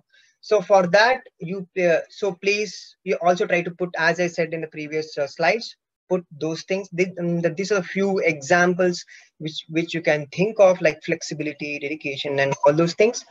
And for all, if you have, just for example, if you have put that I'm very, very creative, and so please be prepared an example for it. So the interviewer might also ask, because can you please tell me how you are creative? So for that, please prepare with a formula mantra of STAR, which is called as you need to explain the situation and what was the task which you did, that it was there, and what are the actions you have taken, and what was the result. Just for example, I would just like to give an example. You are just doing a pH check of an solution. Unfortunately, the pH probe actually have broken. So what can you do? But you have to continue your work, right? So what action I can take is I can use a pH probe, the pH strip, to just to check the pH and to adjust the pH, or else I can also add some phenolphthalein droplets and then titrate it, and then until I get a pink color, I can actually titrate it if I want to neutralize the solution. So that is your creativity or the troubleshooting part comes. So have those things, right? And the next is the most important. I think the speaker Kanya also touched upon this: grammatical mistakes and also spelling mistakes. Yeah, I have seen a resume where for career objectives they have written career objectives, right? To see it looks very simple, but if they're not critical in making the resumes, how can a manager can expect that they will be critical in their work? Yeah. And then avoid short forms using in your resumes, and don't use funny emails. Okay, enough. Yes, you might have created your emails when you are in college or when you are in schools. Yeah, but don't continue that. For your professional thing, always try to keep it professional way. Yeah. And in your resumes, try to avoid putting I can handle this, I can do this, I have done this, rather than the what are the competence I have, HPLC, this one, GC, all those things you can actually include rather than writing I in this. And when you're making resumes, please keep on updating your resumes also based on the job requirements. Say if there is a job opening in a molecular biology lab which needs tissue culture handling or the cell culture handling, I cannot put the top listed the instruments, like I can handle mass spec, I can handle gas chromatography, because the company doesn't need that. Yeah, we know that handling those instrument is very good, but the company at that point of time, they don't need that. You would have also worked on those the cell culture lines, but if you are putting into the third or fourth or next priority, so that doesn't catch the eyes of the interviewer or the selection panel. So try to update it or review your resume accordingly, and then send it to the companies where you are applying. Yeah. And one very clear thing is career objectives and also cover letters are also as important as your technical skills. They also hold a very crucial points actually. So spend some time thinking that what are the career objectives you can actually put it. So when I read a career objective of an person, so I also look that, okay, what he can give me, what he's expecting from me, what we can do, what we both get together. So just think on those things when you are writing an objectives. And the cover letter, which usually is a snapshot of the whole of your career, and why you are applying for a job, which you cannot write it in your resume, but in the covering letter you can always say that, okay, you saw this ad in the website, and these are the things, the JD, the job roles which is expected, and I do actually match in all these aspects. Yeah. So that is a very good. So these are things which you have to look for. And here, why specifically I have written as features, because you are branding yourself. Okay, just for example, when you are buying a mobile, if a person is very keen on taking only the photos, for him, how good is the fastness of the mobile doesn't matter. For him, the storage and also the camera clarity matters. Okay, so that is what. So you have to understand where. So what are the different things which usually they look for is a skill set. So what the skills you have, and does it match their job role? Yeah. And what is the power? And I mean that what is here, the power is not about the physical strength or what you have. With respect to your knowledge, what is the knowledge power you have? So what is the, you are also good at this, and over this, what good you are, like both the non-technical and also the technical things, as in power pack comes here into the picture. And then what are the different competencies here? The one is a skill set, whatever the lab work, what do you have, and another the different competencies which you have, like do you have add-on competencies which is not mentioned in the JD job role, yeah, job description, sorry. And then nowadays the teamwork, how you gel with actually the teamwork, because every time as an individual performer I can actually perform better, but as a team I might not be, because when you want to run a project, it is a team effort, it is not an individual effort, right? So we also so the company also looks at how you fit into the team, how you actually gel, and what is the motivation level. And so are you self-motivated, and or all you can also motivate others, that also matters. And another is a communication that has become the crux of most of the things. So even though you can work, you can generate a lot of data, even in the research also you might generate a lot of data, but if you're not communicating or publishing a paper at the right time, you might lose the opportunity. So it is the same thing here also. Yeah. So what you have done, what you have, you need to communicate to other people. Yeah. And also how responsible you are. Yeah. And then how supportive you are. Are you supportive to others? Have you actually supported? And then the acceptance to change. Okay, this is an era where every second changes. Right now the work style, because for example, if you just see before this COVID situation, there were a lot of companies they were not even giving work from home to the people. They were just telling them, no, you have to come to the office to get the 100% effort or the opportunity or the extraction of the work from them. Right now, whatever the job role which we have thought can never happen from home or from remote places, that has proved that we can do the work from option. And I feel over a long term, I think the style of work which we're doing 2 years before, that will surely change over time. Even though after post COVID also, I see a lot of things might be work from home, where you actually sit somewhere and then do it until and unless you are really needed in those job roles. And acceptance of change is also like, if you're given a task, how you unlearn the things which you have learned before and then learn it faster. Unlearning and that learning comes also into the picture. Okay, so after this is the last slide which I am presenting to you guys. So this is the overall tips and tricks. So when you're applying for a job, the first thing is a job description. The moment you see a job ad in your email or in your website, please check the job description, that do you really fit into the job role. Okay, if you fit into the job role, you can always apply, and the chances of getting the job or chances of getting the interview is high. Yeah. And once you have applied, and also research on the company culture and about the company, because in most of the cases when you're applying, you should know that what the company is doing. What are the things which they are looking for, and what are the things which they are looking for. So research on the company culture and about the company, because in most of the cases when you're applying, you should know that what the company is doing. So And there might be also chances that the interviewer might also ask you that, what do you know about our company?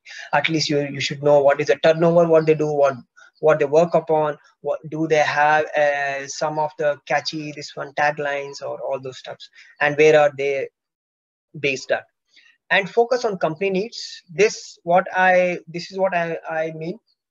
If the job role says that you need this much of requirements, and we are looking for the people for the lab work, and who can handle the analytical instruments like so and so.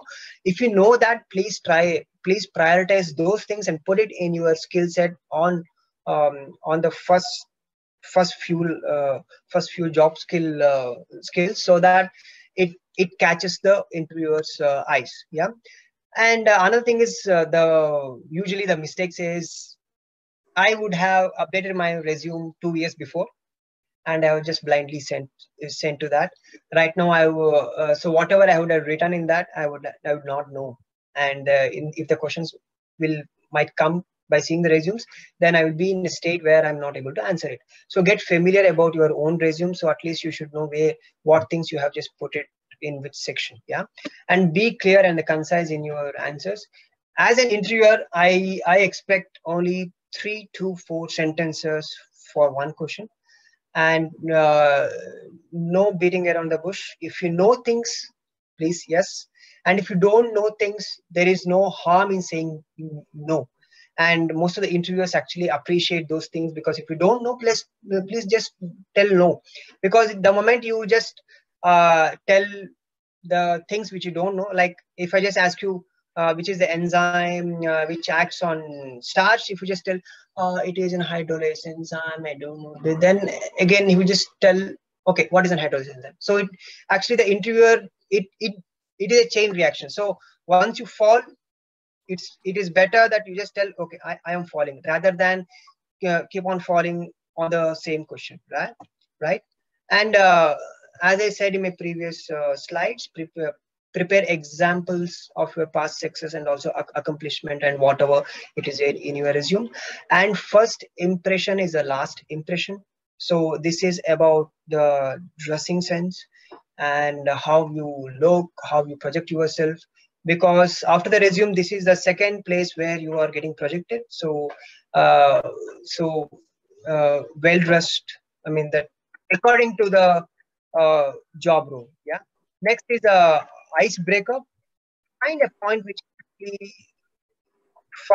where it is actually common to the interviewer. Actually, as you have access to the LinkedIn profile, and if you have got a mail saying that you are getting interviewed, I'm pretty sure you are actually told that these are the things. I mean, that he's an interviewer. Then you can actually, hello. I think something happening with my laptop. Yeah, sorry. So find a common point. Say that, okay, the interviewer is from biochemistry background, and you're also biochemistry background. Then you can tell that, yes, sir, I'm also from biochemistry, or he's also from the same hometown. So that actually helps you in building a rapport with the interviewer. But it's not like that you are taking the chances there or anything else, but it is just an icebreaker. Yeah. And show excitement for the job role. If they just ask that, what do you feel about this job, you should show that you have done some research and these are the things you can actually do for it. And don't fall on the most common mistakes. So just go to the website and just search that what on all things you can actually what are the common asked questions during the interview, and then try to have a ready-made answer for that. And confident body and a good gesture, like a firm handshake, for example, or eye-to-eye contact might be.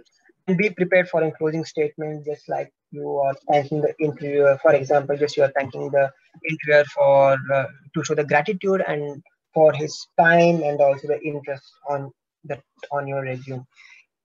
So this is an overall picture. And the best thing is, after all this, if you're following it up, is also the main one best thing which you can actually do it. So if you have got a call and if you have their email address, it's always better after a week, you can also drop a mail to them saying that, can you, sir, you can also, sir, what happened to my email? Or if you have it is a telephonic interview, you can always tell that what happened, but always on time. I mean, that doesn't mean that you actually call them on Sundays. So it's always on the working time, because usually I have seen that as a gap. Yeah. So after this, I would like to close my the presentation. And once again, I would like to thank Jesus Institute and also this webinar organizers to give this opportunity. And I'd like to wish good luck to all the students. Yeah. Thank you. Thank you, Shah. It was indeed a nice presentation. Thank you so much for presenting. And I know it is already late. I apologize for that. All the guests, chief guests, and also invitees and the participants. I'm sorry. And now, like to welcome you all for the final session. It is valedictory. So I request Dr.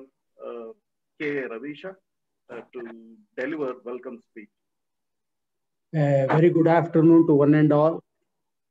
My pranams to the holy feet of His Holiness, and invoking the blessings of His Holiness, I stand before you for welcoming the dignitaries to the valedictory function of this international webinar. It has been a tough time carrying through because of the pandemic, and as rightly said by the Pro-Chancellor in the inaugural address, this is the time, this is the first webinar that we are doing during the lockdown. Friends, at the outset, I would like to welcome our beloved Registrar, Dr. B. Manjunath, who has been a great supporter of Faculty of Life Sciences for the development. And if at all these developments have taken place in the last few years, it is because of the total support of the management and the authorities of JSS-AHER, of which he is one among the most important officers. Sir, in spite of a busy schedule, he has joined us, in spite of it being a holiday. Thank you very much, sir, for having joined. I warmly welcome you on behalf of the staff and students of the Faculty of Life Sciences. Thank you, sir. Thank you very much, sir. I also extend a very warm welcome to the Director of Academics, who has accepted to be the chief guest of today's function, Dr. P.A. Kushalappa, a highly unassuming fellow who has been able to be almost with us for all the development activities that's going on in the Faculty of Life Sciences. And thank you very much, sir, for having joined in spite of the busy schedule. A warm welcome to you, sir. My pleasure, sir. Thank you. And one most important is our guest of honor is our beloved, I would like to call him as the host, even though we have put him as the guest of honor.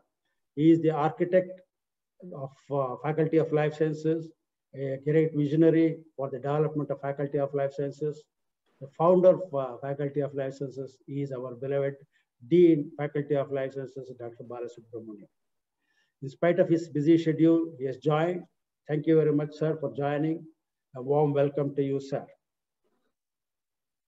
I also heartily welcome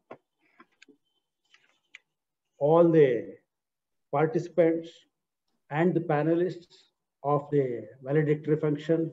A warm welcome to all the participants and the panelists. I also would like to welcome the CIO and his team, the technical team, for all the support. And I take this opportunity to also thank him on this behalf of Faculty of Life Sciences, but for whose total support, the webinar would not have been a great success. Thank you one and all. I again welcome all those who are directly or indirectly participating, all the participants, parents of the participants, and also the panelists, teaching and non-teaching staff, Faculty of Life Sciences. A warm welcome to you all. Thank you one and all.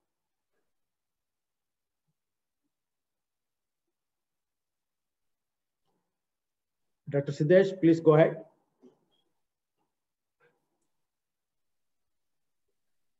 So thank you very much, sir, for the welcome speech. Now I would request Dr. Balasubramanian S. Dean FLS, Director Research, to address the gathering. Thank you very much.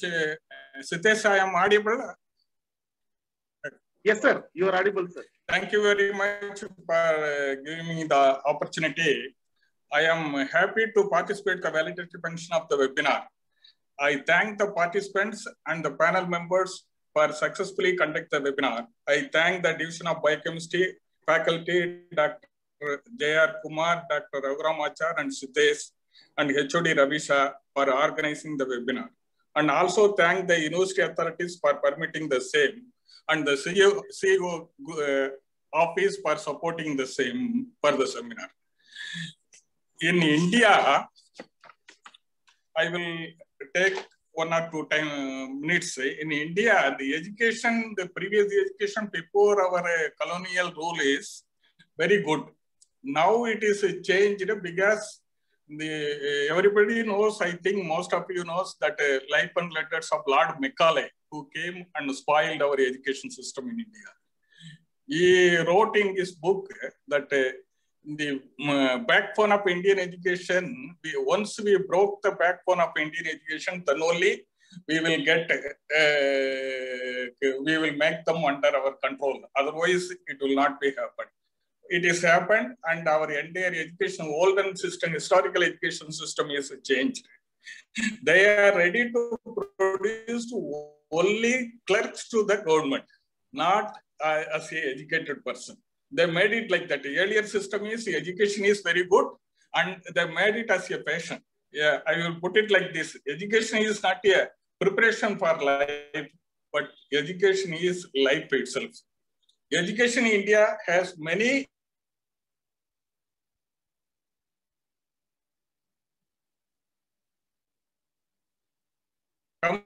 education advantage, low cost. The second advantage is the high diversity of different matters.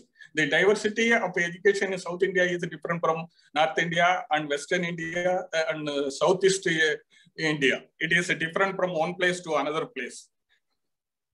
And the education in South India is, especially in Karnataka, the JSS institutions play a vital role. I feel much pride saying for this, for this we owe to in depth our gratitude, the vision and foresight of our present Swamiji and the earlier Swamiji, Dr.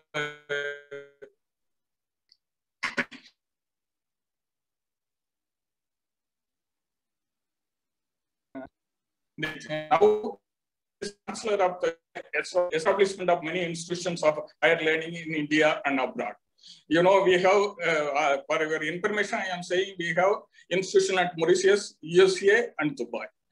I feel much pride in saying that the Pro-Chancellor Dr. P. Suresh have taken various steps for improving the quality of education and research by increasing allocation of funds in JS system. Today, the launching pad for huge investment in higher education, both qualitative and incomes, is ready. We already started a university in Mauritius. The second university in North India is almost, we have to receive the order. The third progress is we are going to Dubai for our third university we are starting. Both as well, need is concrete directed action is required. That is, the authorities of the universities are doing a concrete action, and JSS is the base of all these education needs of South India. And the admission in JSS system from foreign student is not very much remarkable, but it is improving day by day. This clearly suggests that JSS is increasingly becoming a prepared destination for foreign students, and many more would come to India in the coming years, leading to healthy inter-exchange students, peoples, and ideas. In our Faculty of Life Science, we have many foreign students from African countries and Southwest Indian countries. But the number is now slowly coming down. Again, we have to improve the number. If it is going in this direction, under the public-private partnership framework, which dramatically increase our higher education capabilities. The JSS system is trying to increase the higher education capability in India, especially in South India, particularly in Karnataka. If it has happened, then the higher education capability in India, it will increase.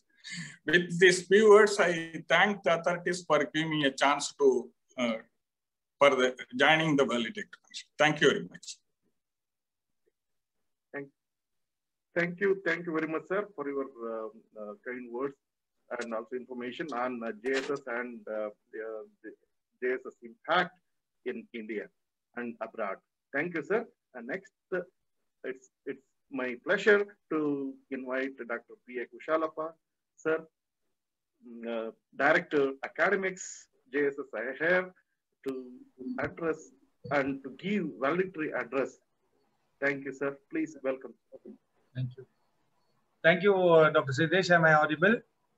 Yes, sir. Audible, yeah. Sir. Yeah. Seeking the blessings of His Holiness Swamiji, Chancellor of JSS Academy of Higher Education and Research, I am pleased to address the participants of the international webinar, A Career Catalyst, Plan, Prepare and Prosper in Life Sciences.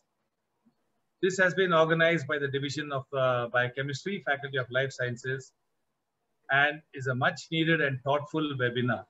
First of all, I thank you for having me as the chief guest here and to give you a few minutes of my time.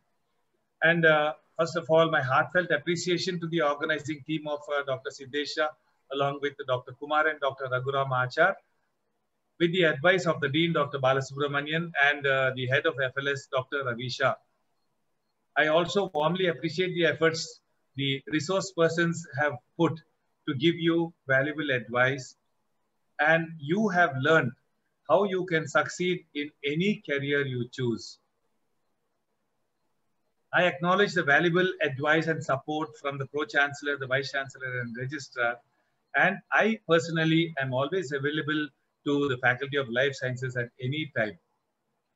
I am sure this webinar has made you proud to have joined the various life sciences programs. And also in these times of the pandemic, for you to have conducted an international webinar is a commendable thing, and I congratulate you again. Now, having heard a few of the speakers yesterday and today, I am sure that the participants have benefited immensely from the advice and suggestions given by the various speakers. You all have chosen a valuable course in joining the life sciences, and your participation and help to the health sector is no less valuable. Doctors, nurses, and the other staff in hospitals need all the support which life sciences can give, be it in tracing the cause of an epidemic, or like in the present case, the pandemic, or in evolving methods to control it. The studies and research you do in biochemistry, microbiology, nanotechnology, and so on and so forth among the life sciences goes a long way in helping the doctors understanding new infections and how to control them. You are the silent and unsung heroes whose contribution to the war on viruses and bacteria is immense. And I am sure you understand what a vital role you can play in any war on a biological war, infection, control of the infection. This webinar has shown you the importance and value in joining the life sciences fraternity and how to get further in the field, both here in India and abroad. I have been listening how valuably, how much valuable information is given, how to apply for some job prospects abroad, how to do research abroad, and also how to face an interview and how to prepare a CV. Everything was given here, and it is a wonderful effort from all the resource persons. So with these few words, I wish you all the best. Stay safe in these difficult times. The war will soon be over. God bless you all. And thank you again to the organizers for having invited me. And I can see that even 160 participants are still there, which is a wonderful figure for a valedictory function on a Sunday afternoon. Congratulations to the organizing team, and God bless you all. So thank you so much, sir. Thank you so much for your kind words and briefing the overall webinar about the career catalyst, plan, prepare, and prosper in life. So thank you so much. And next, I request Dr. Manjunatha B. HR to give a presidential address. Welcome, sir, please. Thank you. Seeking the blessings of His Holiness, I think it's a pleasant occasion. The Pro-Chancellor address yesterday set the ball sailing, and I would like to thank all the resource persons. I can see the feedback here. They are all excellent. They are thanking you for your patience, and almost all their doubts are clear, and further your emails are also been provided. I think the participants are very lucky to be with this in this webinar. I would request our Dean and the head to conduct more such webinars till this pandemic is there. I think in a couple of months, if you are lucky enough, I think we can have a seminar or an international seminar offline. That is on our campus. I would request all of you to come to Mysuru and attend the seminar there. And here we are lucky to have both health sciences and life sciences side by side. So this unique experience will also have this. And I would request you to go through our website and see the various courses available, various opportunities available, online courses available, which we are going to increase. And make use of the facilities here. I would like to thank all the organizers for organizing such an excellent webinar. And once again, thank the participants and in particular, the resource persons for their inputs and patience. Thank you. So, thank you, sir. Thank you for addressing the participants and all of us. Thank you so much.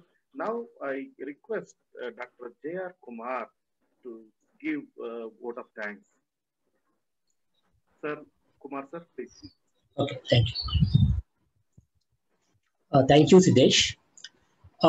With the blessings of His Holiness, Sri Jagadguru Sri Deshikendra Mahaswamiji, Chancellor, JSS Academy of Higher Education and Research, Mysuru and Sutturu Guru Parampara. It has been our great pleasure to host the participants of international webinar on career catalyst and life sciences at JSS HER. I am very much thankful to beloved Pro-Chancellor, Dr. B. Suresh sir, JSS HER, for a continuous support and advices which have great help towards the successful international webinar and its inspiring leadership. And also, I wish to express my great gratitude to Vice Chancellor B. Surender Singh for providing a constant encouragement and guidance throughout the international webinar. My thanks, heartfelt thanks to Registrar Dr. B. Manjunatha for his constant support and encouragement throughout the webinar, both valedictory and inauguration. I sincere thanks to my Director Research, Dean, Faculty of Life Sciences, Dr. Balasubramanian, sir, for his valuable suggestion and guidance throughout the webinar in the international webinar. Again, I thank our beloved Academic Director, Dr. Sharappa sir, for his valuable suggestion in the international throughout the webinar. I extend my thanks to Dr. Ravisha, head of the department, Faculty of Life Sciences, for their enormous cooperation in organizing event. And also I thank to JSSEHR administration and also the IT section, especially the Ravindra sir and Dhananjay sir, to providing us all possible support towards the organizing this event and it make it successful. The participants are very enthusiastic, and also I'm thankful to all the participants and coming to JSEHR online webinar to attend this event. We have been fortunate to have some eminent person from academia, industry, and working in the area of life sciences. And also I thank to our own people giving their own precious time in organizing this international webinar. Dr. Siddesha, Dr. Raghuramachar, Assistant Professor, Division of Biochemistry. And also I thank all my faculty members and also the administrative part of our life sciences. They help in every part of during the preparation of this international webinar. So thank you very much. Sir, thank you for word of thanks. And I would like to thank Dr. J.R. Kumar, Course Coordinator, Division of Biochemistry, FLS, JSSHR. And also, last but not least, I would like to thank students. I would like to thank our students, FLS students, BSc, MSc, all the courses. And also, because some of them helped us in, publicizing it. And also, I would like to thank all the faculties, in FLS department. And also, I would like to thank press and media, actually, who also published our press release about the webinar.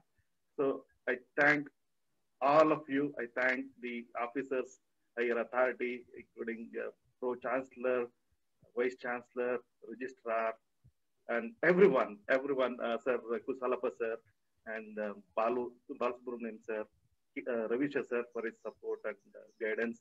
Thank you very much, sir. Thank you, everyone. And thank you, all of you, participants, and the invited speakers.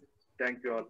And with this, we can conclude. Thank you so much. I think, sir, can we conclude, sir? Please. Well done. Well done. Thank you, sir. Thank you. Thank you, sir. Thank you. Thank you. Thank you very much. Thank you very much, sir. Thank you all. Thank you, sir. All the